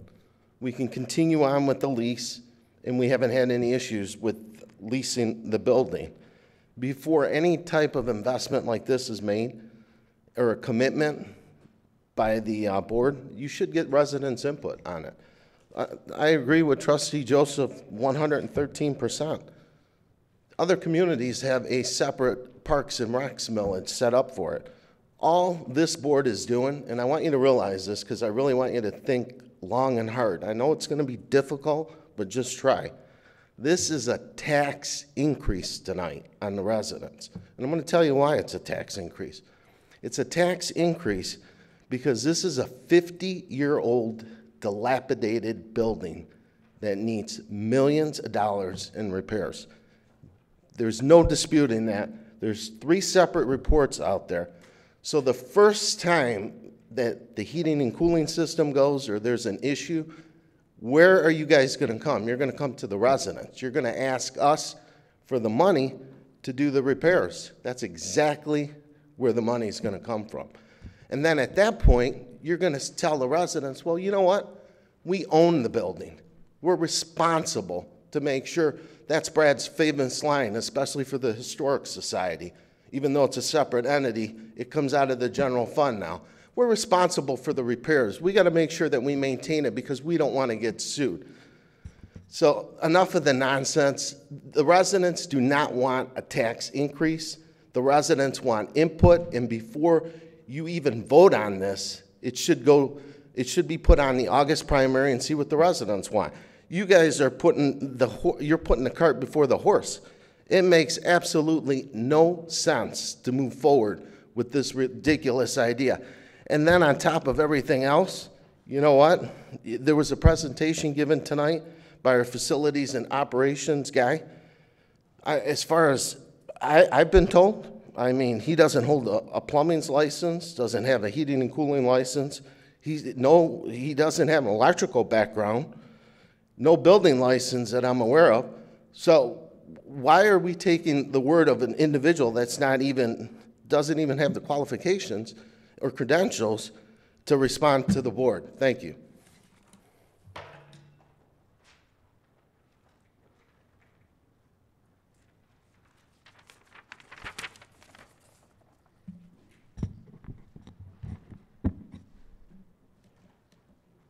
All right, Mike Morton, 539 Bauer.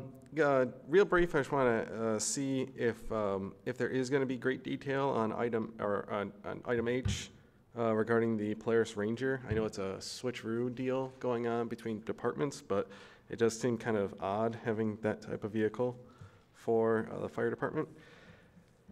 Other than that, I mean, going off of what everyone has been talking about regarding the school, I already know it's pretty much a done deal. You guys are all going to vote for it because you're not listening to the general public's concerns on any of this, but you might as well throw in the 2 cents here. Trustee Joseph is 100% correct in the notion of talking about the revenue stream for covering such an expense. And it really showcases that, you know, even though party affiliation has nothing really to do with local politics, you all are technically Republicans, and yet there seems to be a lack of actual fiscal conservatism going on with this board.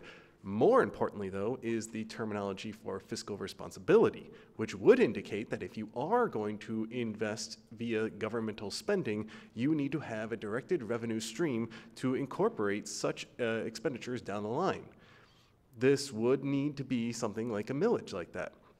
Now, back 24 years ago, at the turn of the millennium, you can look at something like the federal government. It was projecting a surplus at the time and had a national debt of $5.6 trillion. Today, it's $34.5 trillion, and the deficit is currently the entire spending that was going on in fiscal year 2000. I bring that example up, though, just because it showcases that back then they had fiscal responsibility, and in pursuit of what was going on in the 2000s and 2010s, They were focused on what they could do in the here and now, be it wars or tax cuts or special spending programs or expansions in governmental bureaucracies. And that eventually led to where we are today, where our national debt is far greater than the current size of our national economy. This is what is looking like today, where you keep on hearing that the township's in a great financial position, but it seems like we've had how many multi-million-dollar spending approvals go through in just the last year alone, let alone last 3 or so, and they pile on to each other. Interest rates will pile on to everything, especially as interest rates continue to climb because of the federal interest rate. And then you have even more on the line in the coming months that you will probably want to put on there. I don't know how your financial position is, as you say it is, when you're talking about right now making a purchase that, according to everyone's math, is going to be far greater than anything we can even handle. Thank you.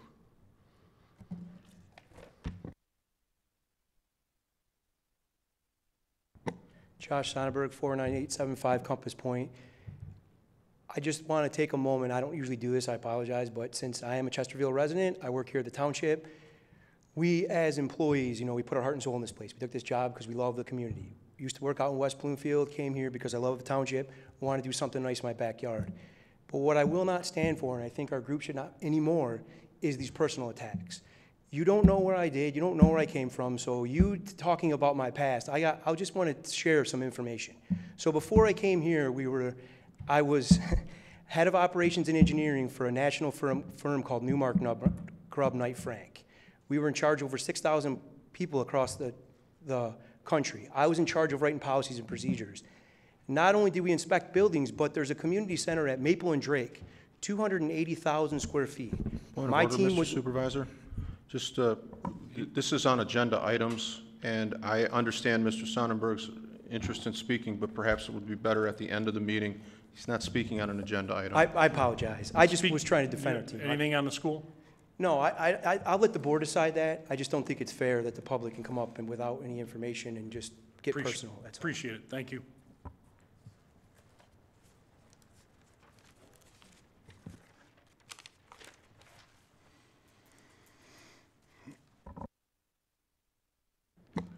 Hi, Sarah Arena.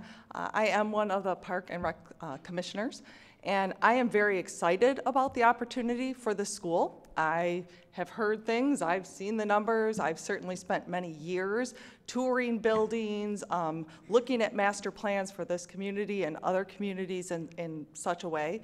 I realize that there is money that we need to have available to pay for certain things. I think what is being asked now for the vote is to use the money that is available to purchase property, and then to have time to figure out what to do with that space moving forward. But it's an investment of property. And so if things don't work out with that property, the property can be sold. And it can be sold and the money can be brought back. And from what I understand, and knowing how my taxes move around and how my home value has changed since I've moved here, I would suspect that property is going to be worth more in the next year or two than it is today.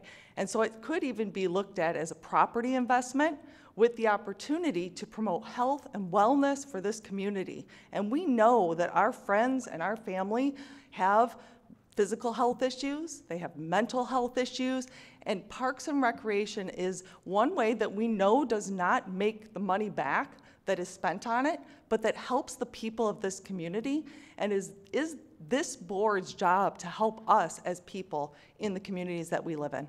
Thank you. Thank you.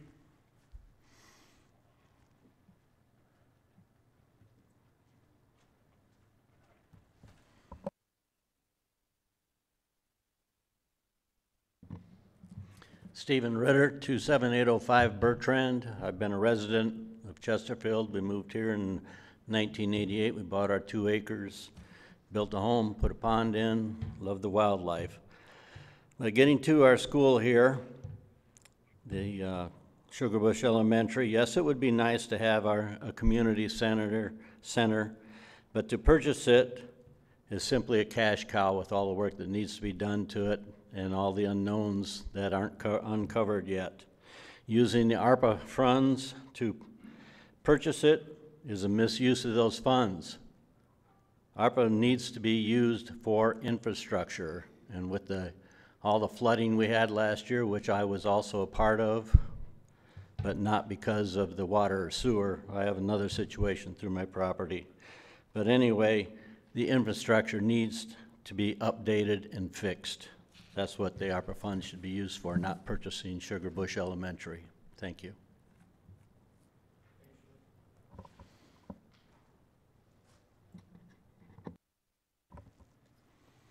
Any further comments?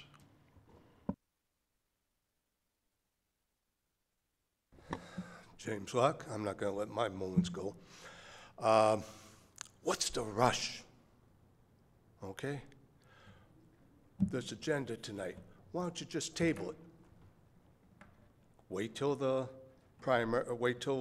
August election, put it on the August election, see if people are willing to fund this place to begin with.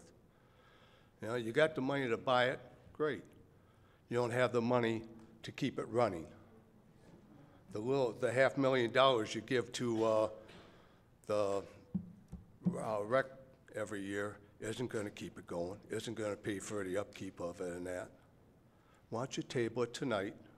Let the people vote on it, give you the money to actually take it and build it into something that you want. And you still have time. This money doesn't run out till the end of the year. You still got time afterwards to come back and buy the school if you must. There's no big rush on it. You guys work for the people. We all say that. And everything everybody said here tonight was correct. Everybody has their opinion on it. Everybody, what they had to say is right, and you all know it. But you seem like you just want to spend this money right now. Wait. You can spend it later. You still have your 5 votes on the board. You can get it passed then. You don't have to spend it now, tonight. Give the people a voice. That's all anybody here has been asking. Give the people a voice. Thank you. One time, ma'am. One time. Any further comments? My time's up. What do you want? What do you want to say? No, come on, time's up.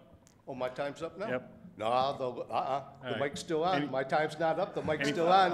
Any The further mic's still on. comments? What do you want to say? I'll say it for you. What do you want to say? Any further comments? What do you want to say? I was just going to say, the only thing that we have to jeopardize by not voting on this building. Stop, ma'am, stop. We got to follow the rules, please, please. Okay, the Go on only in. thing we Thank have you. to jeopardize is it might not go your way, okay? Thank you. I still got, wait a minute, I still Thank got you. time. My mic is on. I got 3 minutes. No, you don't, sir. Your time is up. Please, When? don't make a scene. Anybody hear a buzzer? Did you hear a Please. buzzer? Sir, your time is up. Time expired. Thank you. Any further comments from the public? Item 8, the consent agenda. Clerk Berry. All items under the consent agenda are considered routine by the board and will be enacted in one motion. There is no separate discussion of these items. If discussion of any item is required by a board member, it will be removed from the consent agenda and considered separately. A, approval of the minutes of the regular board meeting of February 13th, 2024, and the minutes of the special board meeting of February 29th, 2024. B, approval of the bills as submitted by the Finance Department. C, receive and file the Treasurer's quarterly report. Is there a motion to approve the consent agenda as presented? So moved. Treasurer Support. Elliott, supported by Trustee Vosberg. Clerk Berry. Is the other way around? Motion by Vosberg, supported by Elliott. sorry. That's okay. Did I hear it wrong? Motion by Trustee Vosberg, supported by Treasurer Elliott. Clerk Berry. Trustee Vosberg. Aye. Treasurer Elliott. Aye. Trustee Anderson. Aye. Trustee Joseph. No.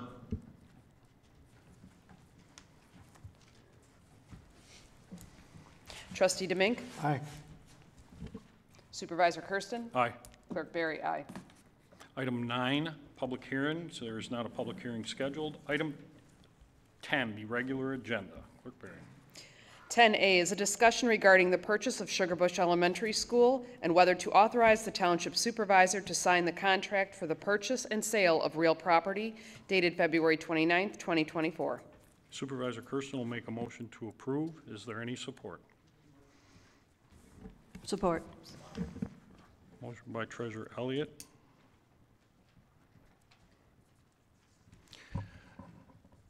Comments from the board? Comments from the board? Trustee Joseph. Thank you, Mr. Supervisor. I won't rehash everything that we covered tonight, but I think there are a few key points. Our residents spoke. They continue to speak. I've yet to see 50 people show up at a meeting to say anything. And we had one of those meetings. I feel somewhat embarrassed because I've heard from a number of those meetings and a number of residents that were at those meetings, and they said when we held the meeting, it was very close proximity to the Anchor Bay School District Board meeting where they were recommending they sell contingent on the board approval. So it was obvious that the decision for the school was made some time ago.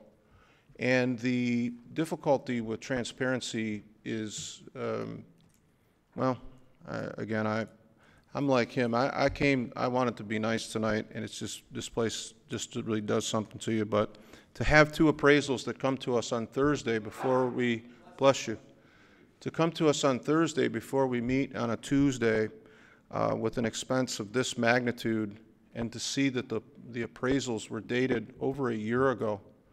The engineering assessment that was done by partners was completed in December. You promised us in January that we would receive this voluminous report. It's been intentionally withheld, and it's part of a really ugly process here. We're not listening to each other. We don't listen to our bosses. And to those that went to the podium that said they think this is a good idea, Sarah, I agree with you. I think it is very much in demand, and I think there are a lot of seniors who deserve a community center. I can't argue. My heart is in Parks and Rec. I started on the Parks and Rec Commission almost 20 years ago. I think Alan Christ was already there 30 years when I got there. So I know those meetings, and I know the heart and soul that goes into Parks and Rec. And I'll actually be in breaking with a number of fellow party members. But if we had a millage that went to the voters and said this is what we need, I would just be one vote, but I would be a yes vote. But what I can't do is take that away from the residents. How do we take away from the residents an expenditure of this magnitude? We're not really talking about the ARPA money. We're talking about what the ARPA money buys for us. And even with, and I spent the weekend and I compared the library and the partners, and like the gentleman that got up, I have a number of discrepancies that I'm wondering how to engineer, but it doesn't really matter because at the end of the day, they both arrive at generally the same conclusion, and that is that you are looking at today's dollars, over $8 million in required repairs. And I appreciate the letter that we received from the library. Somebody must have put some bamboo under his nails because he wrote a very lovely letter saying that the library declined the purchase because of the cost that it would to make it a library and how the township wouldn't incur those expenses. But the reality is the library realizes that you can't call a school a community center and then operate a community center the next day. There are costs associated with making that a proper community center.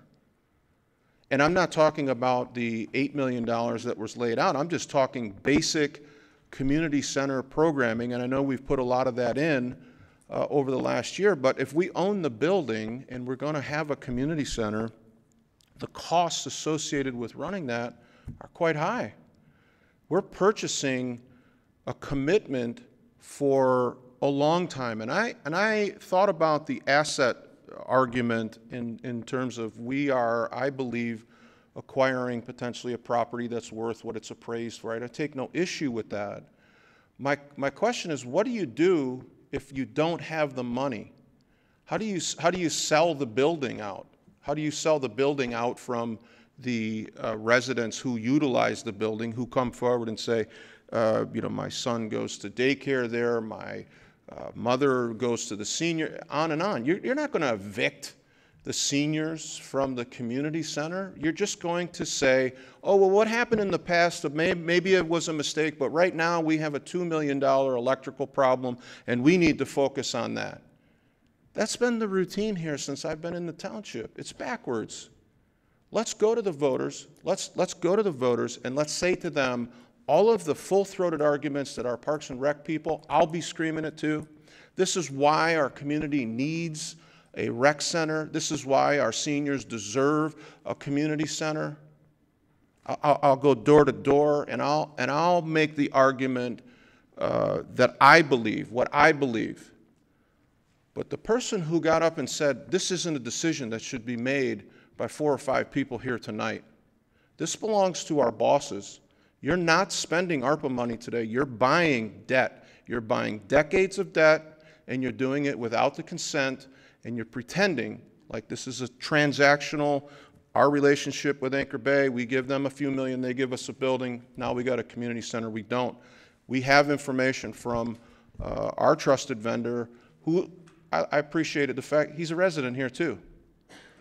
We got a straight assessment, and we're buying considerable debt, and we're doing it backwards without the consent, and using extortion down the road when we have what we know to be a problem is not going to be a valid excuse. I really think that we got to go to the voters first, and I would appeal to my fellow board members to look at the transaction we're making tonight. We're buying decades of debt without the consent of our bosses. Thank you. Trustee Anderson.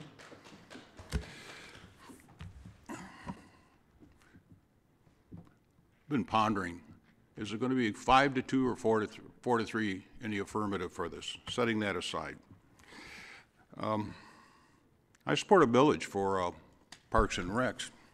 We should start right from the beginning. Let's put it on a ballot. Find a right location for a building. Do it that way. I mean, supervisor even said in December, nobody wants to buy any property when we discuss selling township property. I don't know how many parcels we have. And I believe this parcel itself, you had a point about, one of the speakers said about it. It could, the township could hold on and make a killing at some time, possibly, or a profit. Believe Anchor Bay gets the first shot of it. When I was sitting in on a meeting there, they get the first shot to buy it back at a marketable price. So I think that guy takes care of that. The presentation itself, I got to say, I had vibes of Hans Christian Andersen's The Emperor's Clothes as that went on. I do appreciate you did a good presentation, but you also did cover some of the issues. And having gone through that, 100 and some, it was more than that, and also the library, their evaluation of it, there's millions of dollars possibly needed to get this building up to snuff. The bigger picture is what else is going in this township. A year ago, January, the board majority graciously accepted the Chesterfield Interceptor from the county with $11 million bill of repairs on it that the township will be responsible for. You have a $16 million bond issue. It's going to cost $1 million a year to pay that down for the nice sewer going along county line that won't benefit the beneficiaries that are going to be paying for it, and that's you. There's repairs on this building. They're outstanding. Our board majority gave hundreds of thousands of dollars to the county so the county would repair the county roads with your tax, with your money. I really question this entire why it has to go this way. This is a 50-year-old carcass of a building. There's no two ways about it. It has seen its best days. This will be a field day for the mechanical vendors coming down the pike for the next dozen years or whatever. I don't know what it's going to be. and it'll be straining our township budget years to come, trying to keep up with it, and they'll all be gone. I'll be gone. If you're still here, you'll be stuck paying it. And, you know, I can see a rec center, but there's a way of doing it. This is not the way at this point tonight. Anyhow, thank you for your time. Thank you, sir. Trustee Domingue. I'd like to read some sources we got from Township Focus, which was written by the MTA. Among the most frequent uses cited during the question and answer and asked of MTA, which would be considered allowable uses for ARPA are. The board members have this. I'm just reading it for the public. Township hall and facility construction, renovations, and expansions. Township facility, equipment, systems, and upgrades, including ventilation, security systems, and features, parking lot, paving, etc. Emergency service vehicles and purchase for public safety department, such as personal protection equipment, turnout gear. Cemetery maintenance or expansion. Township maintenance vehicles. Parks and recreation facilities, maintenance and expansion. Computer equipment, road projects, recycling services, outdoor lighting, election equipment including ballot drop boxes, feasibility studies, and matching funds for non-federal programs. And that's authored by the MTA. All the board members got it. I just read that for the public. Thank you, sir. Thank you, sir. Treasurer Elliott. Thank you. Just for clarity purposes, what Mr. Domingue is referring to is called the final rule, and so in that document, and I had our finance director pull up some documents and work with me so that I could double check and give you the correct reading. It says, because all but one Michigan Township ARPA recipient received a total payment of less than $10 million, and this is referring to townships, by the way, all those townships may choose to use the revenue loss formula or instead use any or all of their ARPA payment up to a maximum of $10 million without having to make the revenue loss calculation.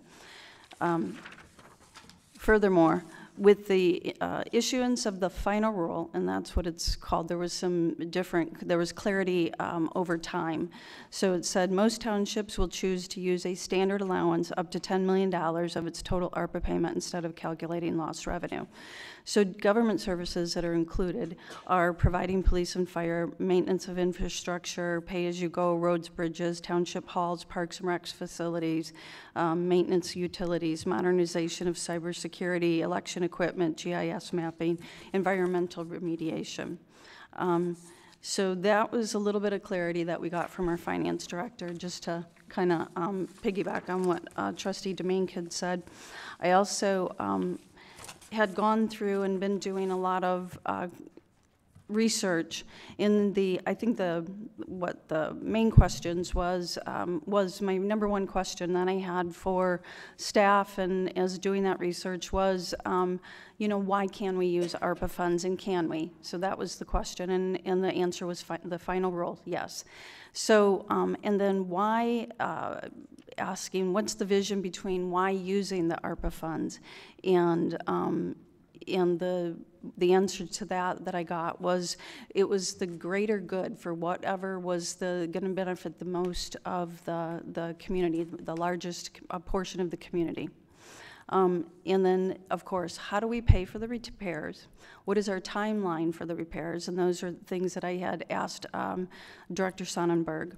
I also had asked, why now are we purchasing that? And is this, what is the purpose of the opportunity, right?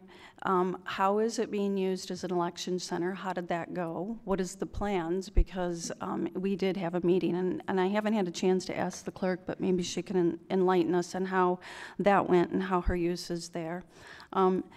Anticipated uses for the rest of the building, I think we've touched on some of that. This, the talking about having a community center started probably in 2017, I believe it was. 2016 is when that talk, it really got ramped up after COVID. And it's funny how quickly we forget how desperate people were for green space and for recreational spaces and for large areas, and how that affected people's mental health and wellness. And so there was a lot of requests for that, a lot of demands for for the green spaces and for places where kids could go and recreate, there, you know, distancing, all of those things. That wasn't that long ago.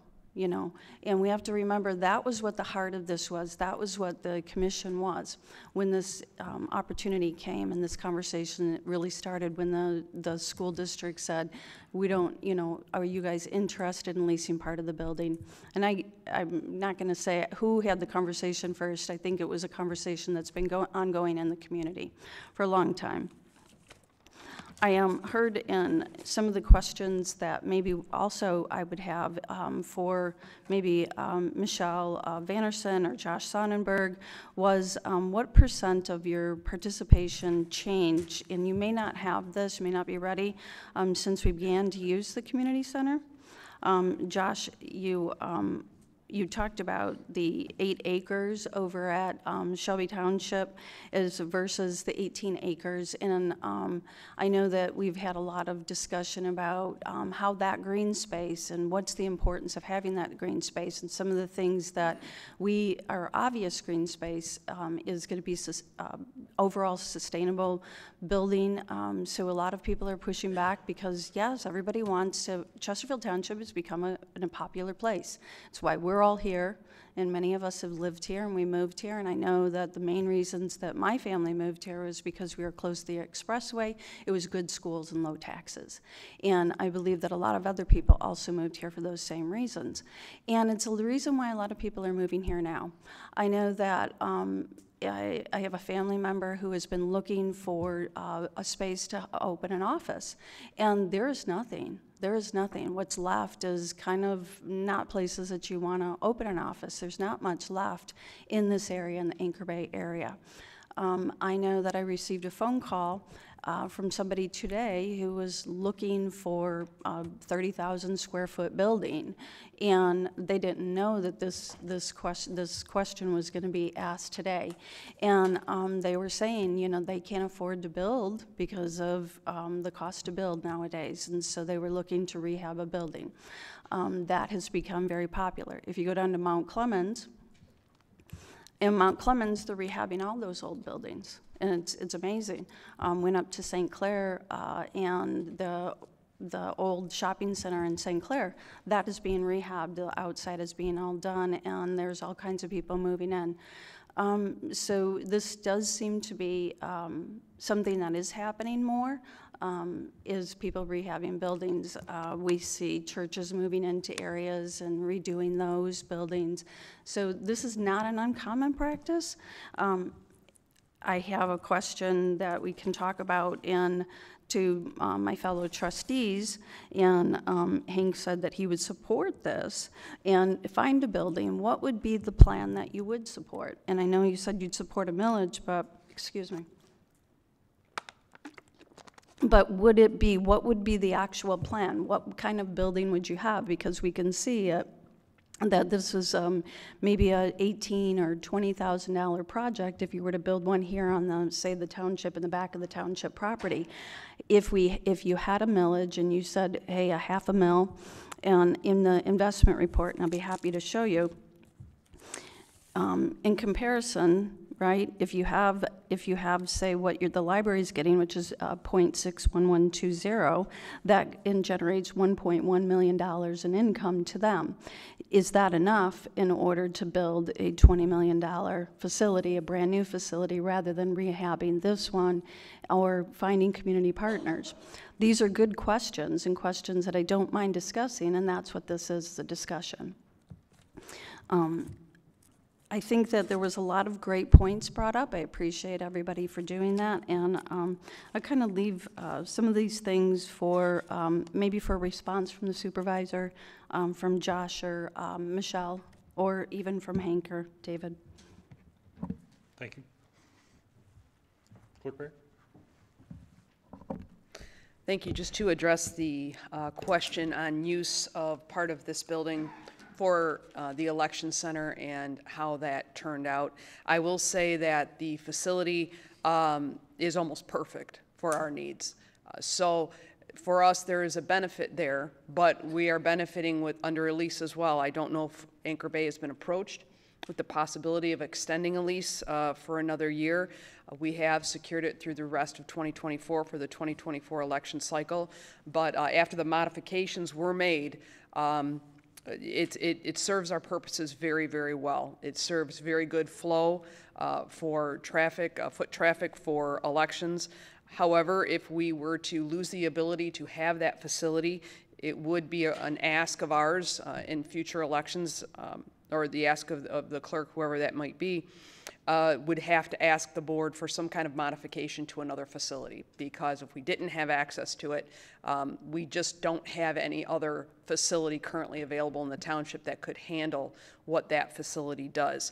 However, that being said, we have had a precinct, and this might answer a question that was asked earlier. Students are often in the building during elections. There is no law or rule requiring them not to be. We've often had to make special accommodations for that, but there is no requirement for students not to be in the building. Although our uses were all in the area that was only leased by Chesterfield, not involving the school or the students at all, just simply in our leased portion. However, going forward, we would have to consider some other place to go. So it works well for the purposes right now, but we could extend a lease and still have access to it. If we didn't, we would just have to find somewhere else. So, but that's the answer to the question of how did it work out for our purposes? It works out very well. However, I don't think that should be a determining factor. We would just have to find another opportunity. But for the ever since I've been clerk, that location has been a polling location. Sugar Bush Elementary has always been a polling location. We have had elections there at least 12 years that I know of. So, and probably prior to that. So it has always been some sort of an election activity location. I expect that it will be in the future, whether we have ownership of it or not. We will continue to have ongoing we have an ongoing relationship with Anchor-based schools that we would continue, I would assume, our use agreement with them to utilize that as a polling location in the future. Thank you. Trustee Vosberg. Thank you, Mr. Supervisor. I would like to address some of the issues that were brought up earlier too. Some have already been addressed. I won't repeat myself, but repeat what's already been said. I did check into the lease that we currently have does allow us to use the school building. There were no restrictions on using it for elections or anything else. So perhaps individual employees of the school district maybe were not aware and thought it was different from what they were used to, but we did not violate any lease in any way, shape, or form. The library director was not in any way coerced into writing the letter that he wrote. Hold on. Trustee Voss, continue. I talked to the director. I heard the director speak, and he said one of the things that he said a whole bunch of things, but one of them was we want to continue being good partners with the township, and was interested in supporting projects that the township was interested in. Users on the sewer line, they talk about, I've heard it brought up a number of times. People we're putting in a newer sewer line and no one's using it, and all of us are paying for it. When people and businesses move in, want to hook up, they pay, and they pay their share of the through their tap-in fee. That is how we get reimbursed, and that's how we recover the costs for that.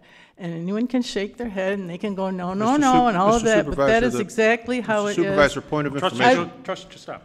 No, there's a question about the germaneness of her. This is not on the agenda item involving ARPA. Nobody interrupted you. Well, you got free will. Just stop making. You have a point of information, Mr. Supervisor, which is, if her comments are not germane, as the steward of this meeting, you're supposed to interrupt me. She's making comments directly related to this item. The sewer line is related to the purchase of Sugar Bush. It was brought up in comments. Let her continue. You don't know how to run a meeting, sir. Yeah, I know. There's a lot of things that you say. Go ahead. Germane is the word that she's looking for. Trustee Vosberg, please. This is very germane because these were some of the issues that people are thinking we should spend money on something other than this. And that's why I brought it up, because we do have, we follow procedures, and people don't think we do, but we do. And so that's why I'm bringing those issues up. Some of the others I was going to bring up have already been addressed. And I guess from my own perspective, I agree with a lot of things that were said, but there's an opportunity in front of us, and as a property owner myself, a homeowner making decisions, sometimes we make decisions not quite in the order somebody would if you were just to lay it out and you had all the time and all the money in the world. But this is something that an opportunity has come along, so thank you. Thank you. I'll just make some quick comments and address a couple of the questions that haven't been answered. This building is currently operating as a school, and it passes all standards that a school needs to operate now. Parks and Rec has always been funded out of the general fund historically, and it will continue. We've done a lot of models with how this cost impacts the general fund, and we can sustain this operation and purchase. In regards to the eventual request for the use of ARPA funds, it is an allowed expense. It's been checked and vetted, and this is an allowable expense. To the question of has a mitigation survey been done on hazardous material, it has done. It was done by the board, approved by the board in September or October of 2023. That report is lengthy and detailed. We'll make it available to anyone who wants to see it. And again, just a comment that this is being utilized as a school currently. And I just want to be clear. Yeah, I listen to everybody. There's no doubt I have a choice. That's what I'm supposed to do. But in the comments of, I know what the votes are, I don't. This wouldn't be on the agenda if I wasn't very comfortable with the residents that I've speak to that are in support of this also. So I will go to round two. Trustee Joseph. Thank you, Mr. Supervisor. I appreciate the. I understand. If we talk to the users at the community center and we talk to the seniors, I don't know of anybody that thinks that the community center is a bad place. I agree with you 1,000%. I agree with the commissioner that spoke. She spoke very well. I agree with the argument. There are very good points to whether or not you renovate an existing building and do something creative, as Josh pointed out, which has been done to great success in other communities. He's got some great ideas in terms of the ceiling and low-cost ways, but what I'm principally opposed to is having that debate and having that discussion with no money. So we have, I don't know, do we pay our electric bill? Maybe we save a few bucks on the electric bill. But the debate that we're having now is done prior to the funding that would be necessary for either of those paths. So if we bought a new building and we renovated, those are really good discussions when you have a funding stream. We don't have it. We don't have it. And in terms of the, again, I don't want to pick apart anybody else's, but in terms of the questions that were asked back down here, I just think without going back and forth with each point on whether we should buy or build or the people want it or they don't, the one way that we know that the residents want is to let them weigh in on it first. Let them decide, and we could use this paradigm, this scenario, as the ask. So when you said, well, if not, something, what are we going to go to the voters with? Let's just take this one. It's been worked on for over a year. We have very good analytics from two government entities, the library, the township. We have appraisals, we have engineers. I understand now we have an environmental study that will be made available after the purchase, which is great.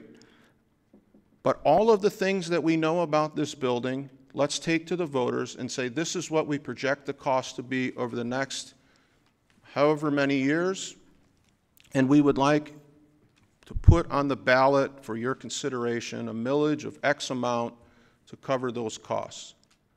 That's the only part that we're really lacking here in terms of that and the just disgusting lack of transparency throughout the process, but that's the responsibility of one board member.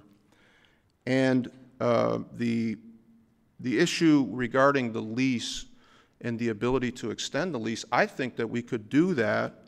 I know that maybe the elections went perfectly from your standpoint, but they weren't so great for some of the students that were in that building. And there was tremendous upheaval at the school board. And I don't know that we violated or didn't violate any part of the lease. I know that the owner of the building probably wasn't going to let us off the hook by making an issue out of the lease, so we just kind of swept it under the rug. But the reality is students were displaced. Students were pulled out of the classroom. They had no idea that there would be the voting public sharing parking lots and so forth. And so when I questioned it in January about did we talk to the supervisor, interrupted my request to talk to the attorney and said he had it covered. It wasn't covered. But I do think we could extend this lease for a period of time to allow the voters to weigh in on whether or not they want to fund it. And if they maybe they don't want to fund this, maybe they'll pass a millage and say we want to build new. But the point is we go to them first. So I would like to offer a motion to table this, postpone this vote until the second meeting in August, which I believe is 8/27. Support.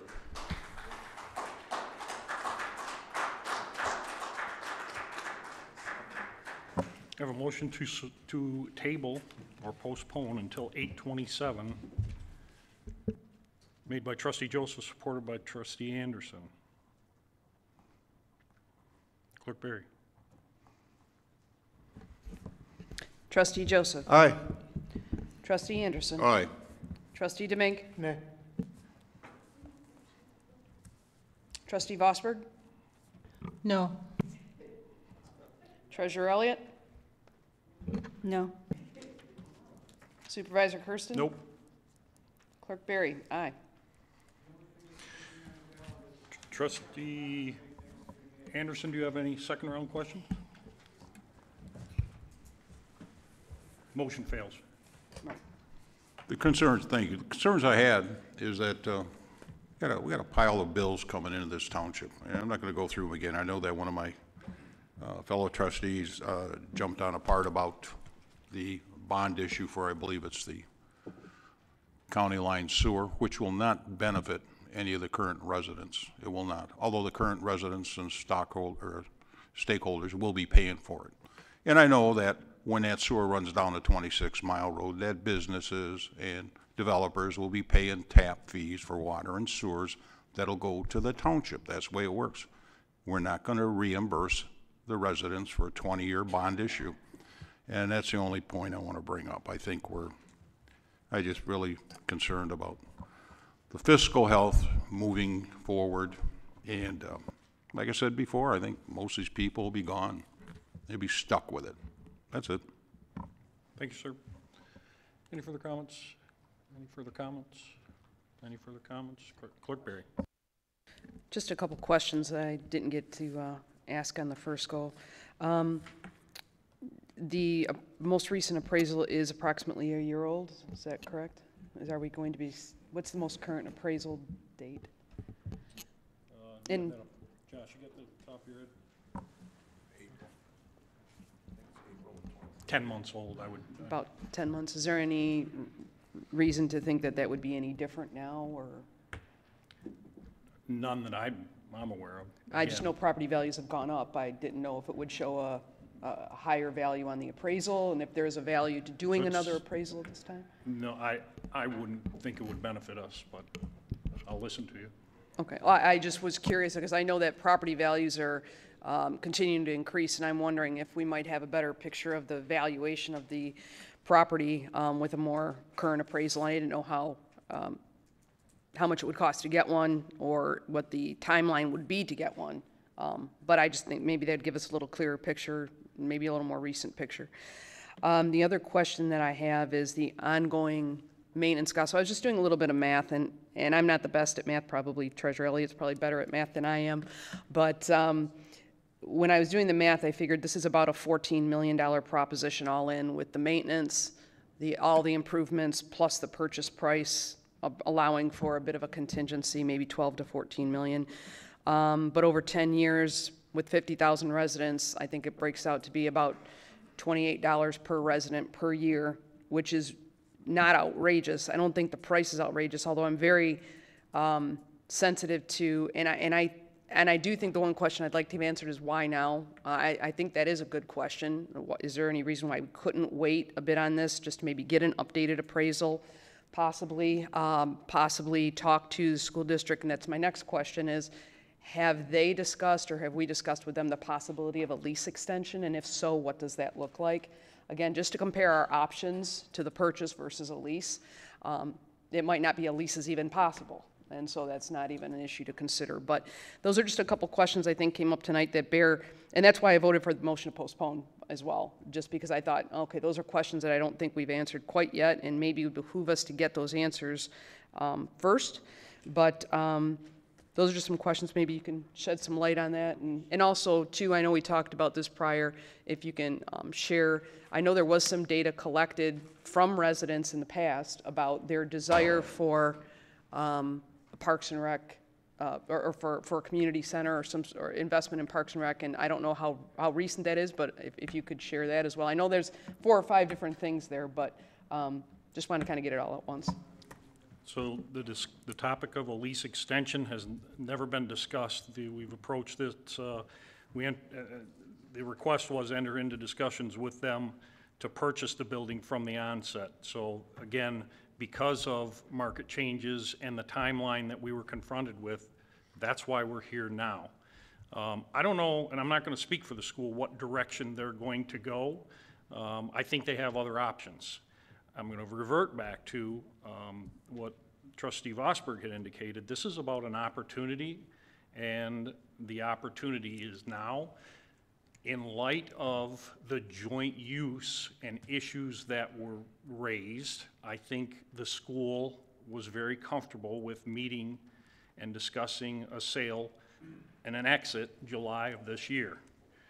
But again, I'm not intimately, I don't know what their plans are. They were just very satisfied with the agreement that we worked out. That is why it's here now. Thank you. Any further questions or comments? Treasurer Elliott? So this last couple of weeks, I've been working on some cash flows with the supervisor's office, and you've spoken to Mr. Supervisors a couple of times about we're okay with that. Do you want to elaborate a little bit? Like you're okay with where we're at on the cost of the budgeting for this? Yes, that's correct. And again, my intention is to request the closing, the use of ARPA funds to close the sale out. We've looked at the models, we looked at the cost of this and what our long-term liabilities are. Again, it is a functioning school as of today, and the school district has, as has been pointed out, has serviced every item within the building. We can take this on with the general fund, as Parks and Rec has always come out of the general fund, its operation, and I think expand the use of programming within that building, along with the entertainment of a library and other partners that would come in and sit down with us for a user agreement. Personally, when this first started and we didn't have any information that we have today, I was hoping that this would be the answer that everybody wanted in the community, that this would be the answer that this space would provide without having to raise taxes of any kind, without having to go for a millage. Would provide a space for both the library and a rec center, and that somehow would we be able to maybe get some grant money, use different funding sources, and be able to bring as a partnership. I find that going through this whole process, one of the things is that this is very siloed, right? And let's look at what's best for the township overall. And to me, I'm quite comfortable with this, and I have gone through the numbers, I've gone through the ARPA ruling, I've talked to the auditors, I've talked to the finance director, I've done the cash flow reports, and I do know that the concerns that everybody has are very legitimate. They're very much the same concerns I have had as also, but this is a $2.8 million opportunity. We're buying the land, and it's almost as the building is a bonus, and that you use that, and that's 18 acres of land right here in the heart of Chesterfield, and then we can, if we have to, we can use this property in various ways going forward. And we have conversations going with, if the library is not interested, that was the question, are you sure, are you 100% sure, because how will the library actually achieve their goals? That would be my question to them. How would they achieve their goals? How are we going to do a Parks and Rec millage? I think the most surprising piece of everybody's comments today that I learned is that the majority of this room, I believe, is asking for a Parks and Rec millage to be put on the ballot this August, which I find extremely surprising, considering so many millages have failed in this community. But if that is something that people are wanting to do, then I would say that you know, we can explore that and should if that many people are asking for it. Thank you. Any further comments? Trustee Joseph. Quick question, Mr. Supervisor, and just to clarify, I'm not looking to go to the voters for a millage on an extortion basis. I can't go to the voters and say, we have a building and we can't pay for it, and if you don't pass the millage, we're going to have to evict the seniors. I'm not asking for that. I'm saying exactly the opposite of that. And I really don't have any more comments other than the conversation that you alluded to with the supervisor and the funding stream conversation that you've had. The belief that you could accomplish this without a millage, I'm wondering the funding that you're looking at versus the funding that I see, because what you and the supervisor are certifying in your funding stream discussion is that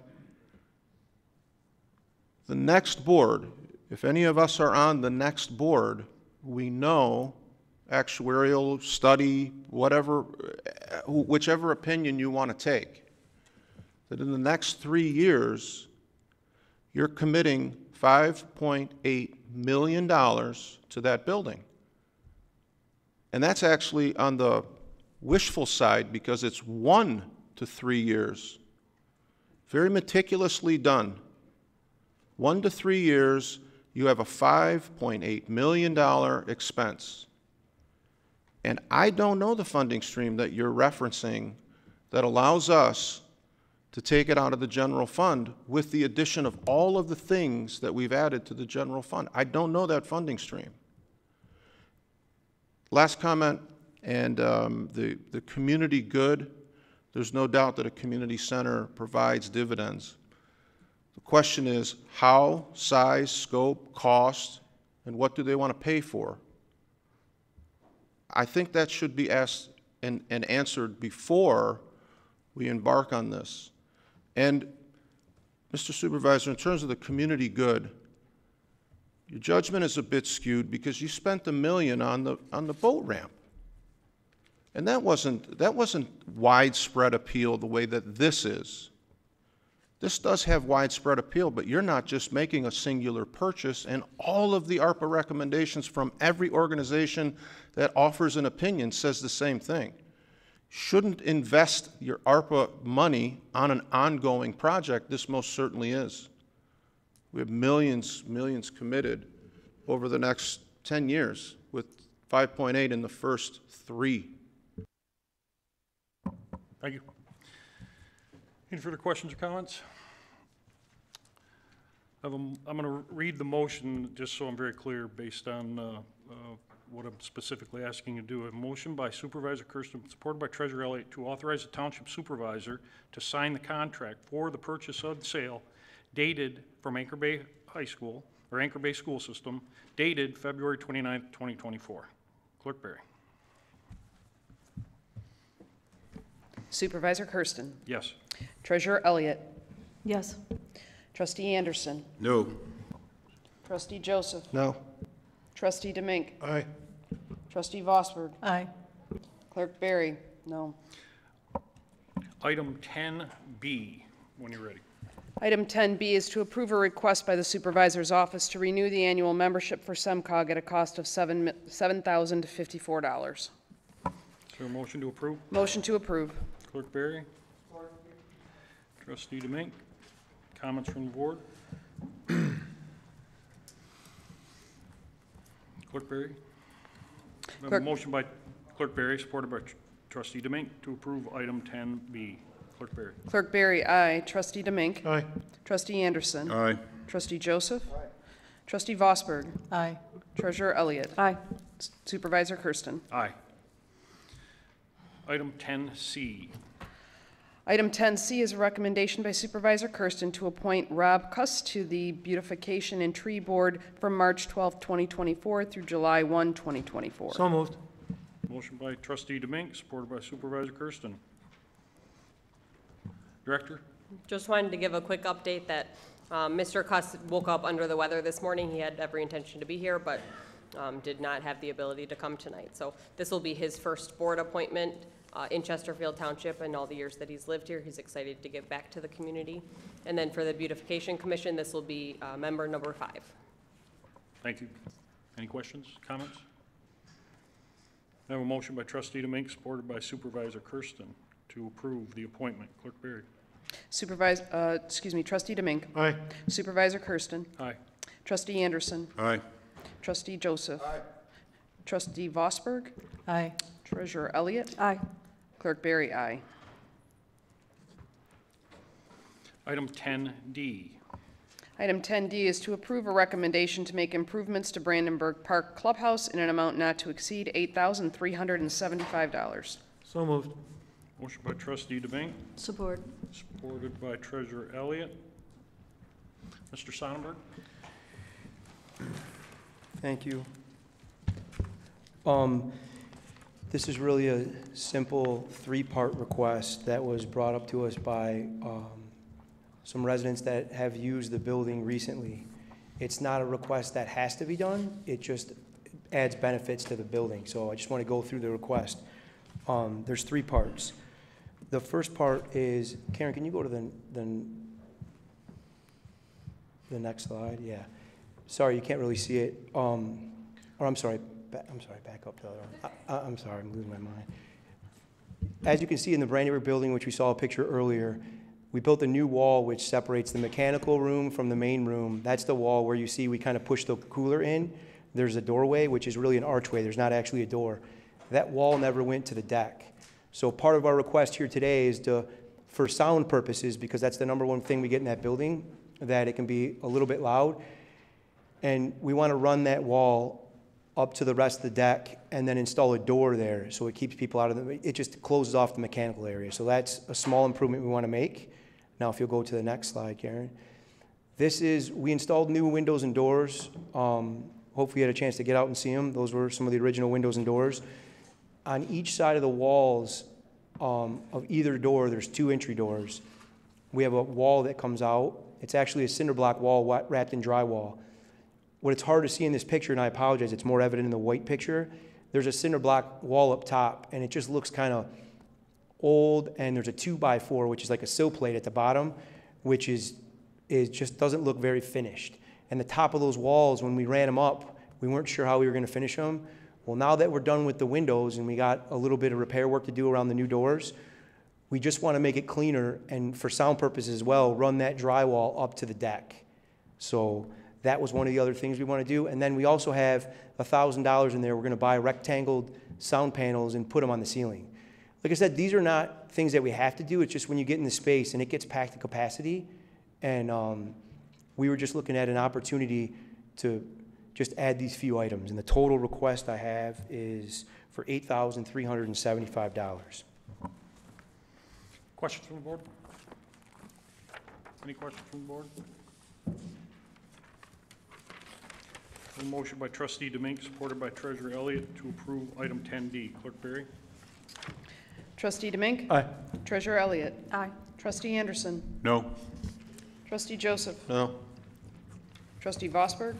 Aye. Supervisor Kersten? Aye. Clerk Berry, aye. Item 10E.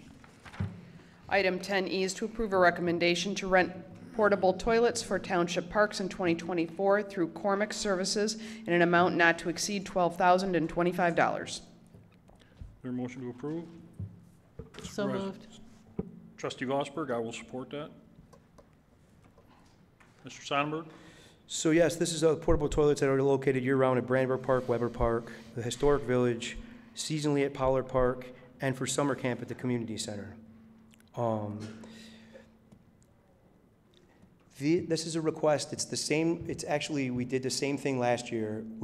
Facilities wound up taking over the porta potties, and when we totaled up the numbers, even though they're through different general ledgers, when you total up the amount for our seasonal porta potties is $12,025.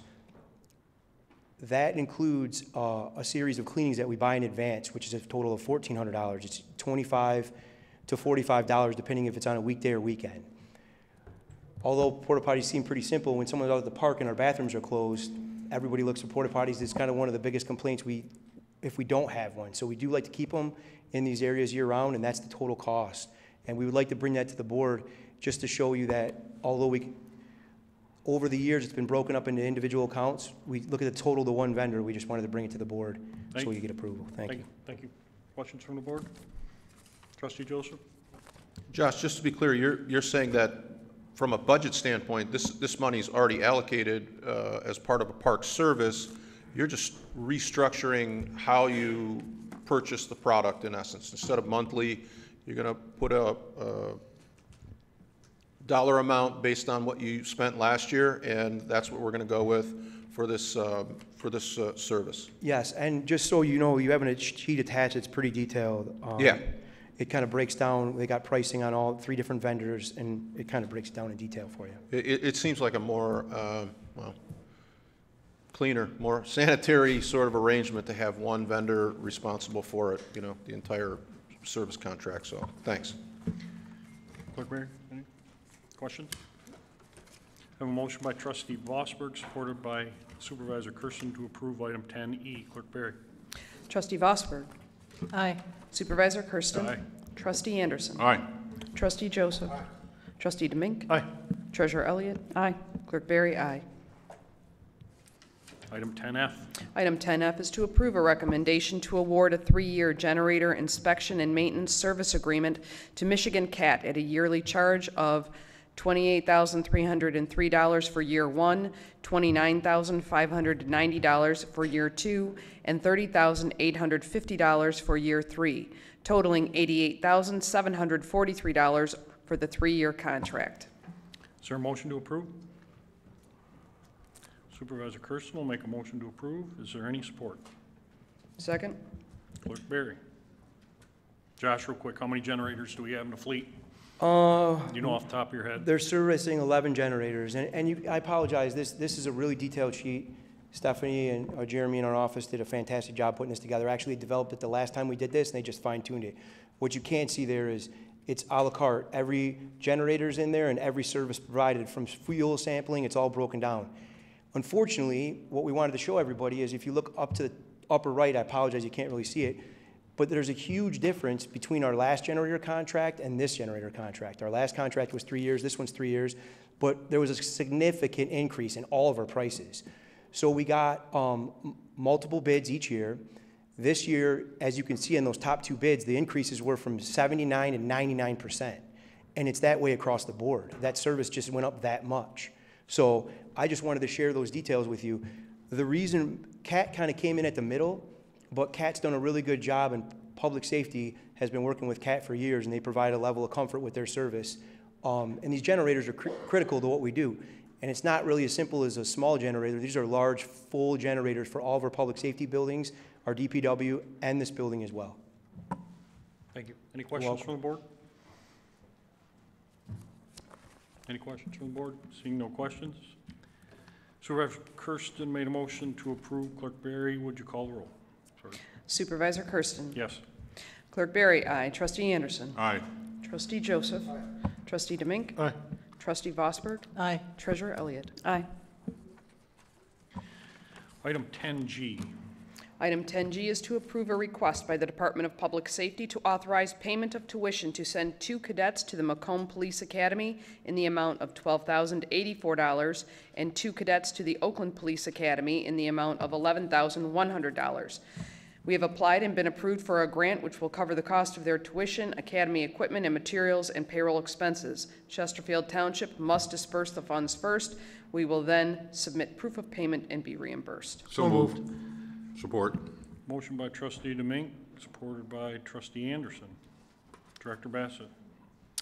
As Trustee Anderson had mentioned in his committee report, this is our 4 recruits that we have in the academy. This request is just authorization to make the payment that'll allow us then, after we've actually made payment, to submit for the grant. That grant's already been approved, so we will then recover those costs. Questions from the board? I have a motion by Trustee Demink, supported by Trustee Anderson. Clerk Berry. Trustee Demink. Aye. Trustee Anderson. Aye. Trustee Joseph. Aye. Trustee Vosberg. Aye. Treasurer Elliott. Aye. Supervisor Kersten. Aye. Clerk Berry, aye. Item 10H.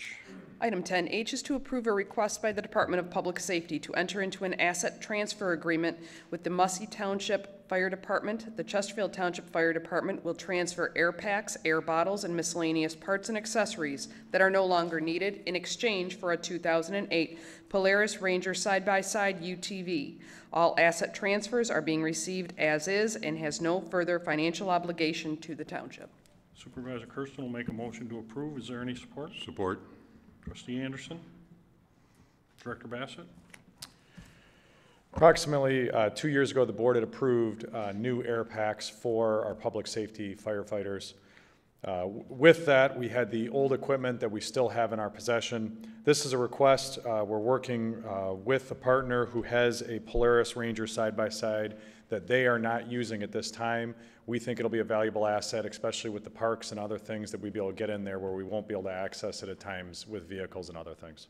This is a no cost to either party, and we've worked with the legal department to draft the agreement.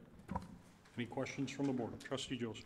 Yeah, I'm sorry, Director Bassett, we probably could have done a better job covering that in our report, but one of the things that I was struck by when we talked about this was, one, the specific uses, and we've had a number of them over the summer with large community events and police and fire presence there, open houses, things like that, and the equipment that is being traded, this department desperately needs, and so it's a good deal for both of our organizations. And in our discussion with Chief Miller, the approximate value for both is pretty equal in terms of the market value. So I'm not sure the giggles, Mr. Supervisor. I was trying to politely say that it would spare us from you having to hide rentals of such vehicles at the next fishing contest, but I left that out intentionally. This is a good deal for the township, and appreciate the work that was done on the trade. Thank you. Just so everyone knows, Muzzy Township is actually the village of Capac, which is 8 miles west of Emmett. So there's a motion by Supervisor Kersten, supported by Trustee Anderson, to approve this transfer. Clerk Berry. Supervisor Kersten. Yes. Trustee Anderson. Aye. Trustee Joseph. Aye. Trustee Demink. Aye. Trustee Vosberg. Aye. Treasurer Elliott. Aye. Clerk Berry, aye. You know where Capac is, too. Item 11, addendums. There are no addendums. Item 12, public comments. There is a 3-minute time limit. The floor is open.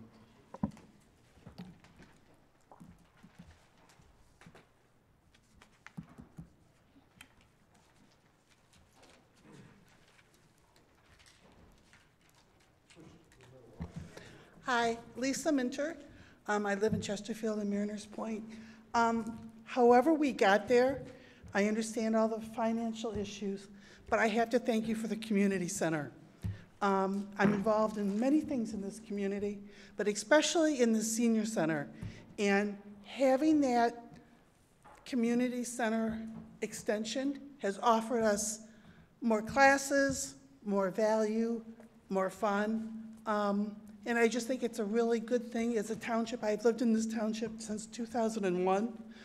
And I think it'll be a great asset for the community, and I thank you for getting it however we get there. I understand the value and the money, but I think it's important to our seniors. It offers a lot of things for us, as well as volunteering for the kids, Easter bunnies, or whatever it is. It truly brings value to the community to have that extension. Thank you. Thank you, ma'am.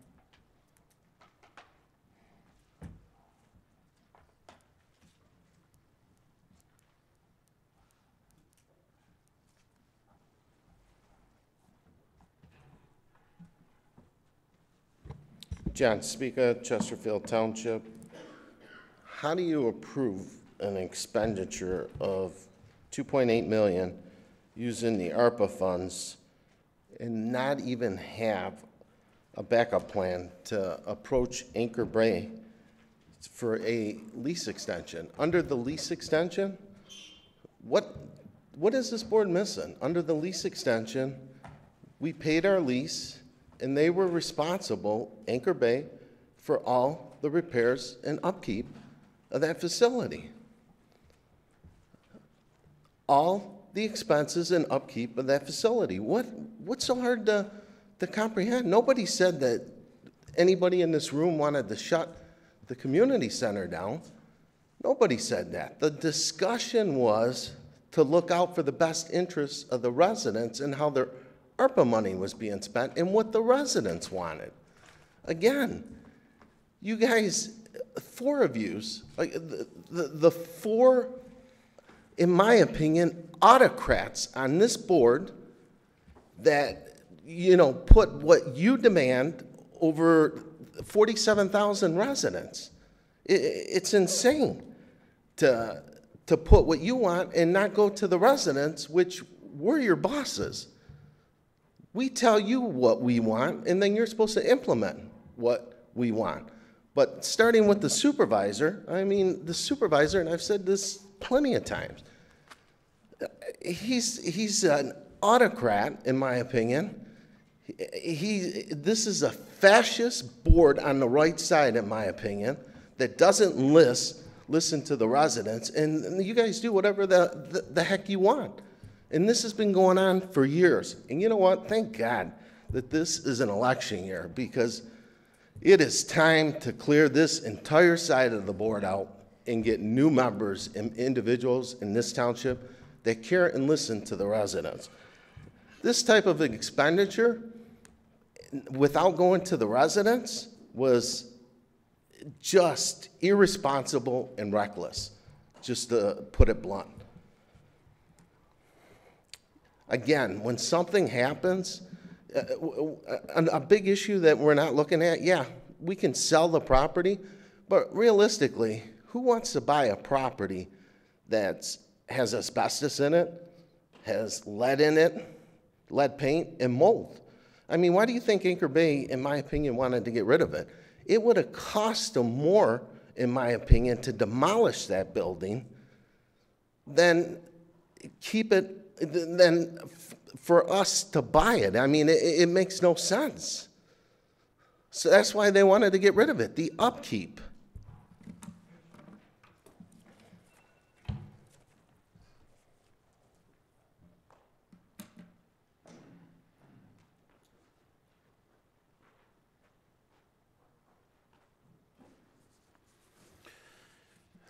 Christopher Pierrick, I just want to take a minute to thank the board for listening to the residents, and that is said in sarcasm.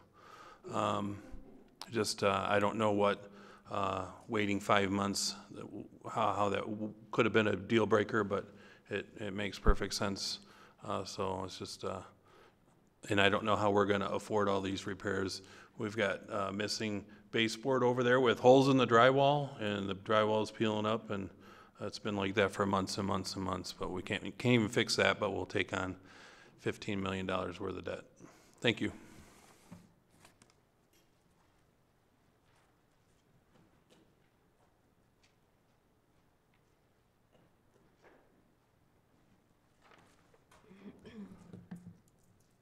Janice Young, Chesterfield. On April 19th, the Chesterfield Township official page shared a post about a dog park survey with public comments accepted from April 12th of 2023 through May 9th. That's 30 days of public comments for a dog park. It received a total of 80 responses, and not all of it were in favor of it. They even provided 3 ways to vote, including a link to the citizen request form on our township website and a phone number. But you guys never do anything to promote what goes on in these meetings. And you're gonna spend $2.5 million of our ARPA money to buy this old school, and then $8.5 million of our tax money repairing it. And that doesn't change anything about the building. That just repairs it and gets it back up to par. And then what? Millions more to renovate the inside to accommodate it however we want it to look. And as it's been stated, ARPA money is not to be used on anything that creates an ongoing or future expenses, which this absolutely and clearly does that. And you know, Supervisor Kersten, the very first thing you ever said to me sitting over in that corner, you walked over to me and you said, Miss Young, what would you like to see the ARPA funds spent on? Why did you even ask me that? You asked me that a year ago, but it took a whole year to get a meeting with the residents, which was not live streamed, it was not recorded. But the flood meeting was, because Trustee Joseph paid for that. But he didn't pay for it for this meeting, so I'm not sure his motives on that. But it was never promoted by anybody. Trustee Joseph made a comment on Facebook about it, that he got it on the agenda, and then not a peep out of anybody until after the meeting was over. And that's just disgraceful. It's disgusting that you guys would not promote that, but you'd promote a dog park. I mean, where's your priorities? And, you know, Parks and Rec really should be put on the ballot. Let us tell you what we want. That'll speak loud and clear. But yet you're afraid to do that because you know darn well it wouldn't pass, just like it won't pass with the library. You know, right now, the economy is tight, and my budget is tight. And you know what I do when it's like that? I cut back on my spending. But you guys are just spending, I cannot believe the amount of money that you're spending, and you don't seem to care. And I'm really glad this is an election year. And I have worked hard for the last year to get the word out to people. And you know what? I stood outside that election poll on that Tuesday, and I talked to people as I passed out flyers to come to this meeting. And I'll tell you right now, you're going to be hard-pressed to get those seats again next year. Thank you. Thank you, ma'am.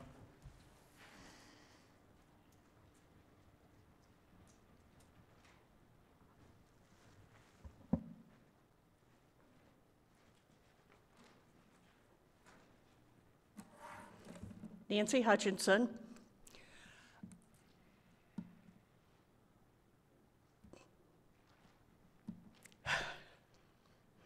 Let me start by thanking Mr. Joseph for saying the only logical, sensical thing I've heard from this board tonight. How about we put it up for a vote? But as I heard Brad say specifically, don't worry, I got the votes in my pocket. And you do. And I probably should preface this by saying I have a master's degree. I've worked in banking for 20 years. I don't know what's going on in these brains. No idea. Because that idea made perfect sense.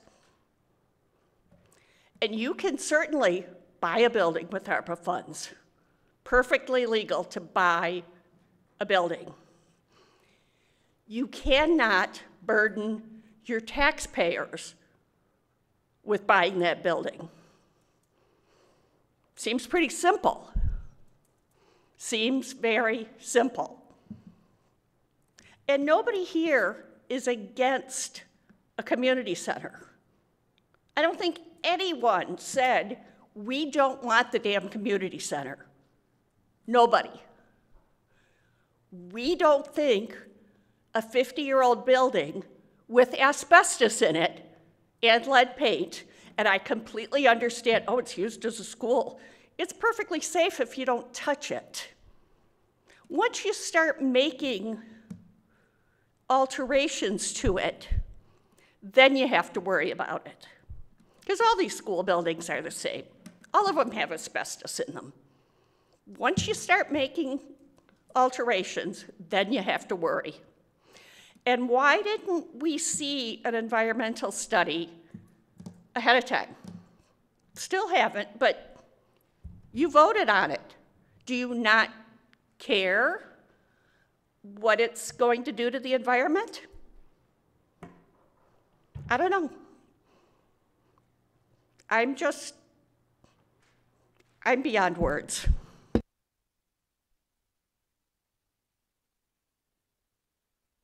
Thank you, ma'am. Anything further?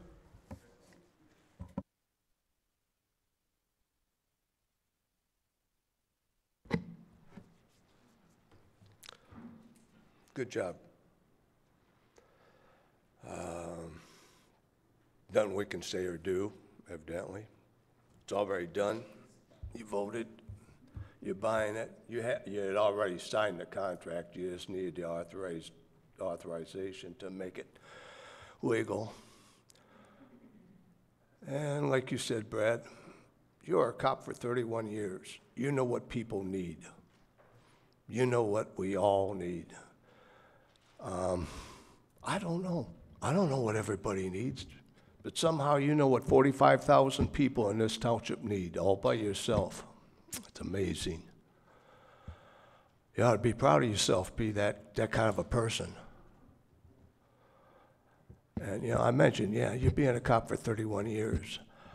I have a little problem with cops, you know? Every time I talk to one, I have a discussion with one, they seem to know better than anybody else. Huh? How many times been pulled over? Well, you know, I called the police because I watched the car go on the shoulder of the road right around the school bus. It was stopped with the lights on and everything and that, and a kid stepping off the bus. Almost hit the kid. I followed that car when it was clear. I called the police. Police said, well, I can't do nothing. I didn't see it. Well, I've seen it. I'm telling you. No.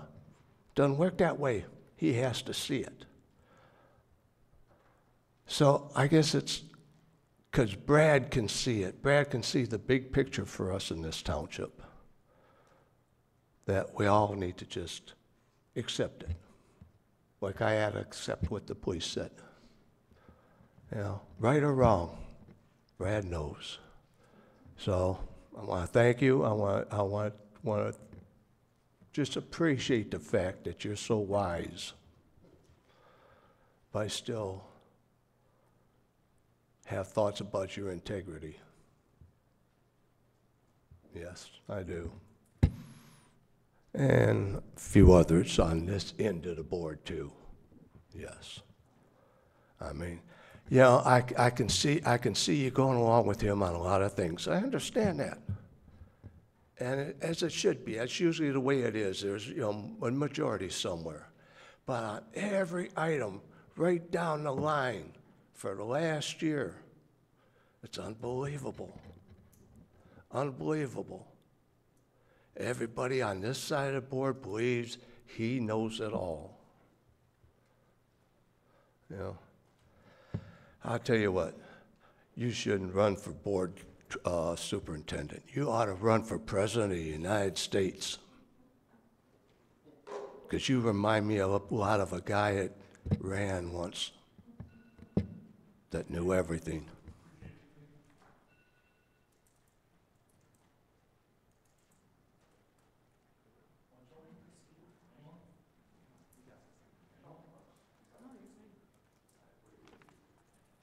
Hi, I'm Christina Ross. I'd like to at least address some things.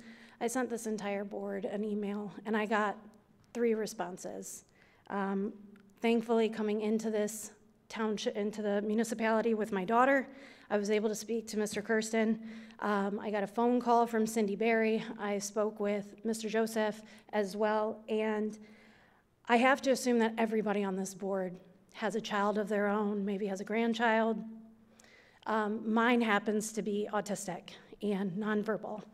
That's a huge deal to me that Sugar Bush is a special needs elementary school, and whether or not you guys own or lease the building, currently you lease that part of the building. I have the documents of your lease agreement, and from not only Mr. Kersten did I get that, but I also got that from Mr. Jankowski, the superintendent. And that portion of your guys' lease agreements are large groups and meetings and areas will not be used before 4 p.m. That building is used before 4 p.m. all the time, while those kids are in school. And Ms. Berry, I would like to argue your stance as far as early voting. This is the first year of early voting. So saying that polling locations have always been at schools, I have no argument with that. But what I do have an argument with is that was never conveyed to the school system. And in talking with Phil Jankowski and Todd Rathenbaum, I have the email here stating that you guys never got the approval to utilize that school in the manner that you should have gone. And hearing you just say, well, we got the approval from the school district, the superintendent is disagreeing with you. And it's extremely frustrating that a simple phone call of you trying to just connect with me by saying you're a mom, unless you have a child with special needs, you have no idea what I'm going through. So the safety and security of my child is of paramount importance. You said there's 368 early voters. You also said to me that there were 40 voters a day. Those are unvetted people coming in and out of that school building. It is still a school building. And us parents have to be vetted. We have background checks being in and out of that school. All the contractors that came in to build up walls in that school, were those people vetted? A lot of this board I seem to see are police officers or somebody within public service. And as a military daughter, I think public service is great, but it can't just be a slogan that you run off of. If you care about children's safety, my daughter matters too. And to push through your early election voting and say that it went off without a hitch is laughable. That is not the truth, especially with the school system. If you're operating out of the school, fine, but you didn't even notify the school district to allow them to give the parents notice to pull their kids out or have a professional day. So I want to be very clear that your argument is that you got the approval when you didn't. I just would like transparency, please.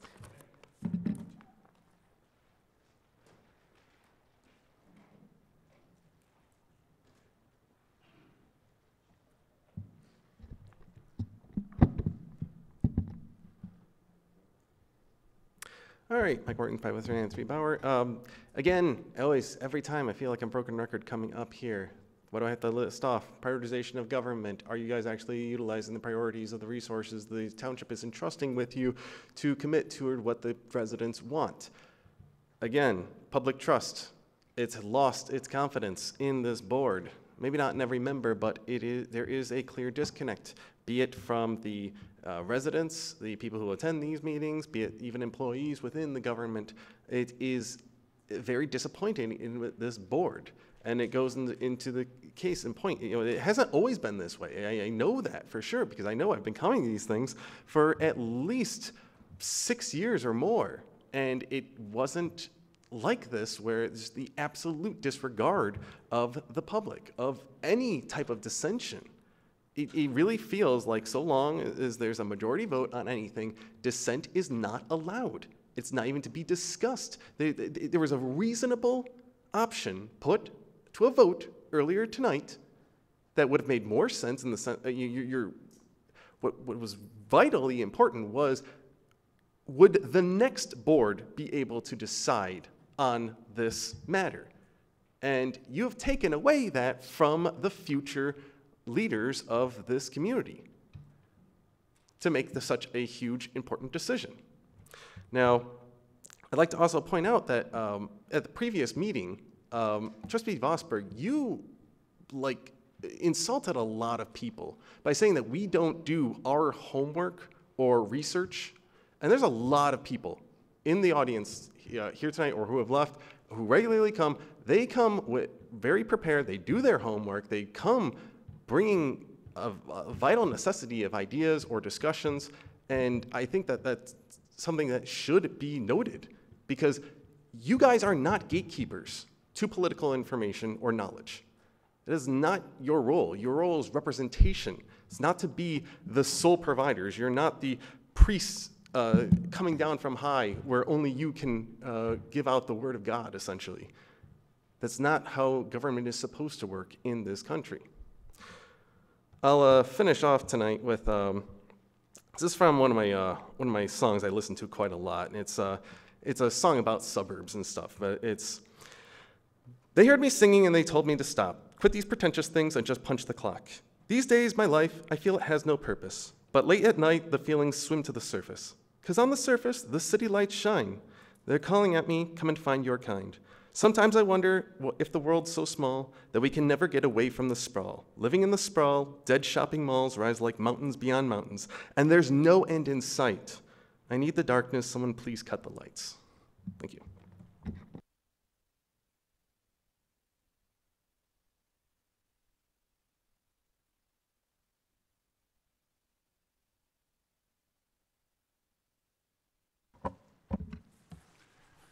Enjoy being first. I'd like to thank all of you for showing up tonight and sharing your views with all of us present.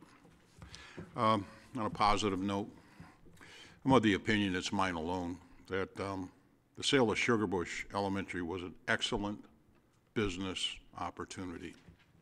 An excellent business opportunity for the Anchor Bay School District. Finally, again, I'd like to congratulate Sergeant Otal on his promotion, as well as Sergeant Cliff Bowerson, who finally got his well-deserved retirement. I'd like to thank you, Cliff, and good night. Trustee Domingue? I'd like to say congratulations to Sergeant Otal on his promotion, and also congratulations to Clint Bowerson on his retirement. Thank you to Josh and Michele. You guys did a great presentation. You do a great work. Mr. Speaker, you want to tear up the board, go ahead. You've done it. You're good at it. You like to do it. But going after department heads or Josh or the people in back, they're damn hard-working people. If you want to direct your comments, direct it to the 7 of us up here. Like I said, they're doing their job and they're doing a damn good job.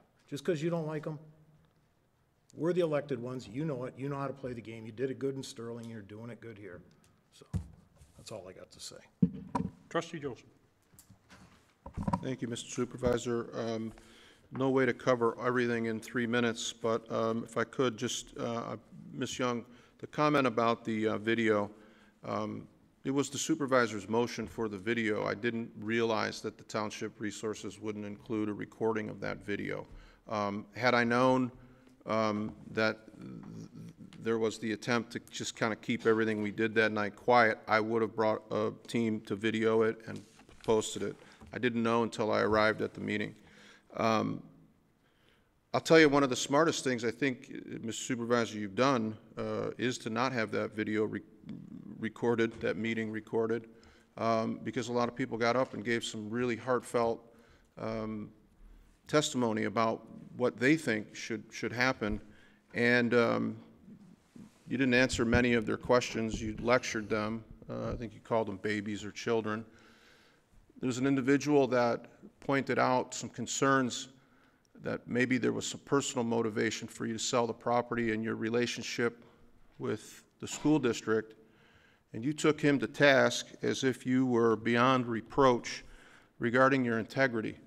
You really crossed the line, and to be perfectly honest with you, right after I appointed or made the motion to appoint you, I got a lot of calls from some residents over on Remington Street, and I can tell you that the conversations I had with those people, really your opportunity to be insulted at the questioning of your integrity waved goodbye to you then.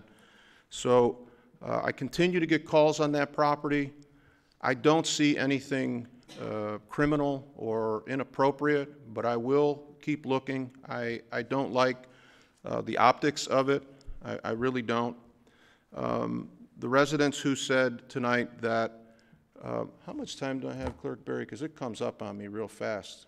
45 seconds. Oh, 45 seconds, great. 50. So the one thing that I wanted to say, we got a $20 million debt over the next 20 years for sewer pipe that's going in on the north end of our township. We said it was for the greater good. We were contacted, the entire board, by a resident up there who, it's going in right in front of her house. Township did a spectacular job of making sure that the quality of life in the north end is disrupted, because we're going to have great development up there. So they know their way of life is changing. But we actually now have, during the installation, diverted water that's flooding out families' property. They're completely underwater on the outskirts of their property. We give them lip service, and it's really garbage, and we need to do something for that family. Thank you. Trustee Vosberg. Thank you. Enough's been said tonight. Thank you. Mr. Elliott. Thank you. Couple of things. Mike from Partners in Architect had a slide up in his presentation that said no hazardous materials were identified. Also, to the resident, Chris, who has the autistic child, my compassion goes out to you, and that is, there's no role of the treasurer in what the clerk's plan for usage and staffing are, so there's no role for me to respond other than I understand your concerns. Lastly, and I'll continue to say it, and I've said it in past board meetings, professional business and having a discussion, and what I appreciate about tonight's board meeting was actually the discussion that happened at this board. It was healthy, it was good. Whether you agree with the conclusion or not, it was a good discussion, and we had a lot of deliberation that was refreshing. It was refreshing to have good deliberation. And what's absent in tonight's meeting that is not very often absent between the board members during that discussion is name calling. There are some little digs that we've all heard and what have you.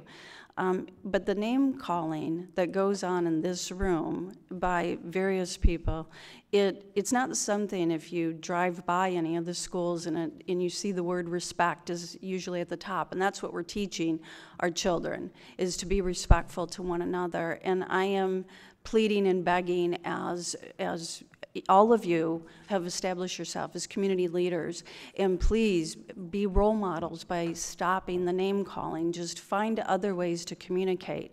The attacks on the employees here, we've had them come up, is unacceptable. It's just unacceptable. It's disappointing and disheartening.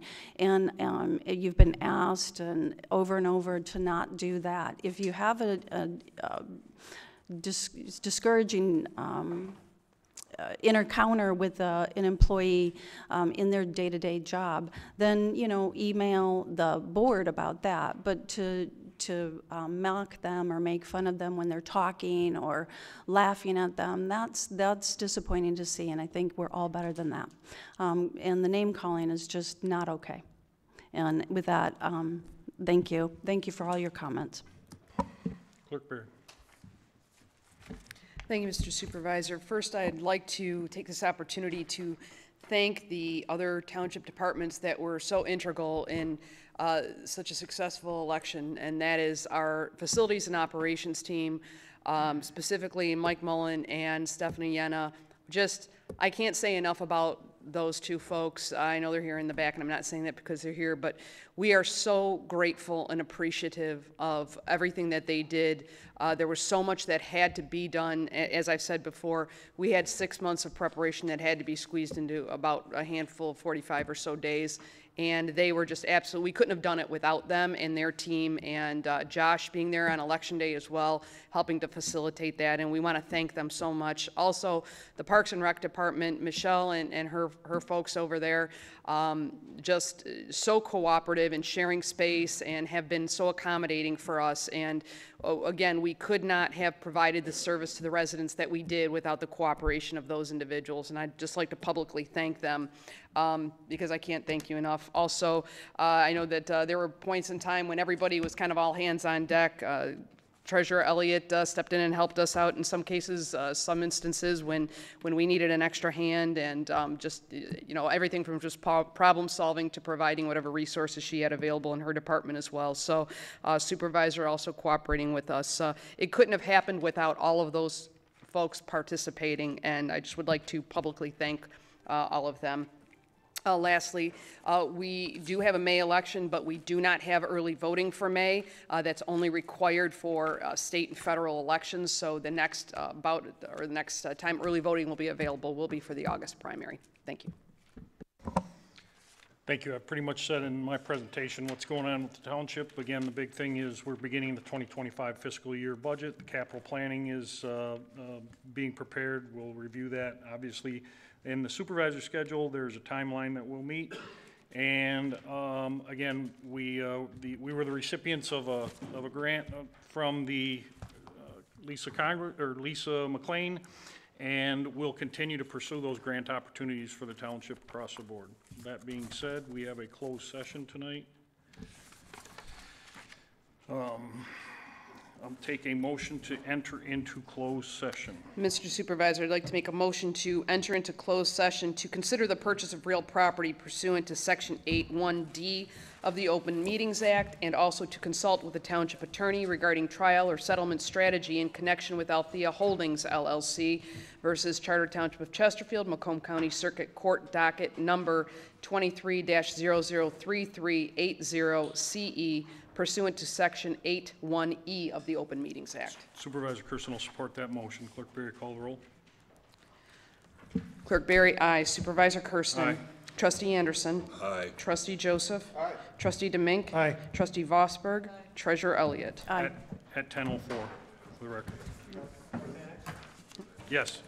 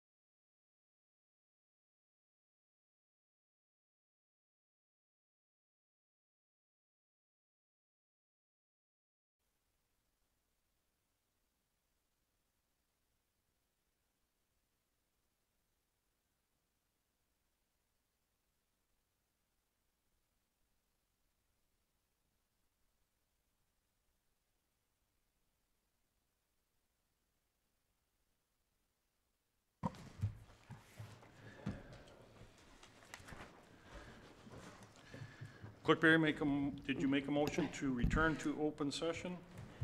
I will make a motion to return to open session And I will at 10:23. I will support that motion. Clerk Berry. Clerk Berry, aye. Supervisor Kersten. Aye. Trustee Anderson. Trustee Joseph. Aye. Trustee DeMink. Trustee Vosberg. Aye. Treasurer Elliott. Aye. We are back in open session. Clerk Berry, if you want to read the two prepared that you have. Mr. Supervisor, I'd like to make a motion to direct the township attorney to settle as discussed in closed session with reference to item It would be 14A. 14B. A. B. To consult with the township attorney regarding the trial or settlement strategy in connection with Althea Holdings LLC versus Charter Township of Chesterfield. So the motion is to direct the township attorney to settle this case as discussed in closed session. Supervisor Kersten will make a motion to approve. Is there any support? Second. Clerk Berry. Call roll. Supervisor Kersten. Aye. Clerk Berry, aye. Trustee Anderson. Aye. Trustee Joseph. Aye. Trustee DeMink. Trustee Vosberg. No. Treasurer Elliott. Aye.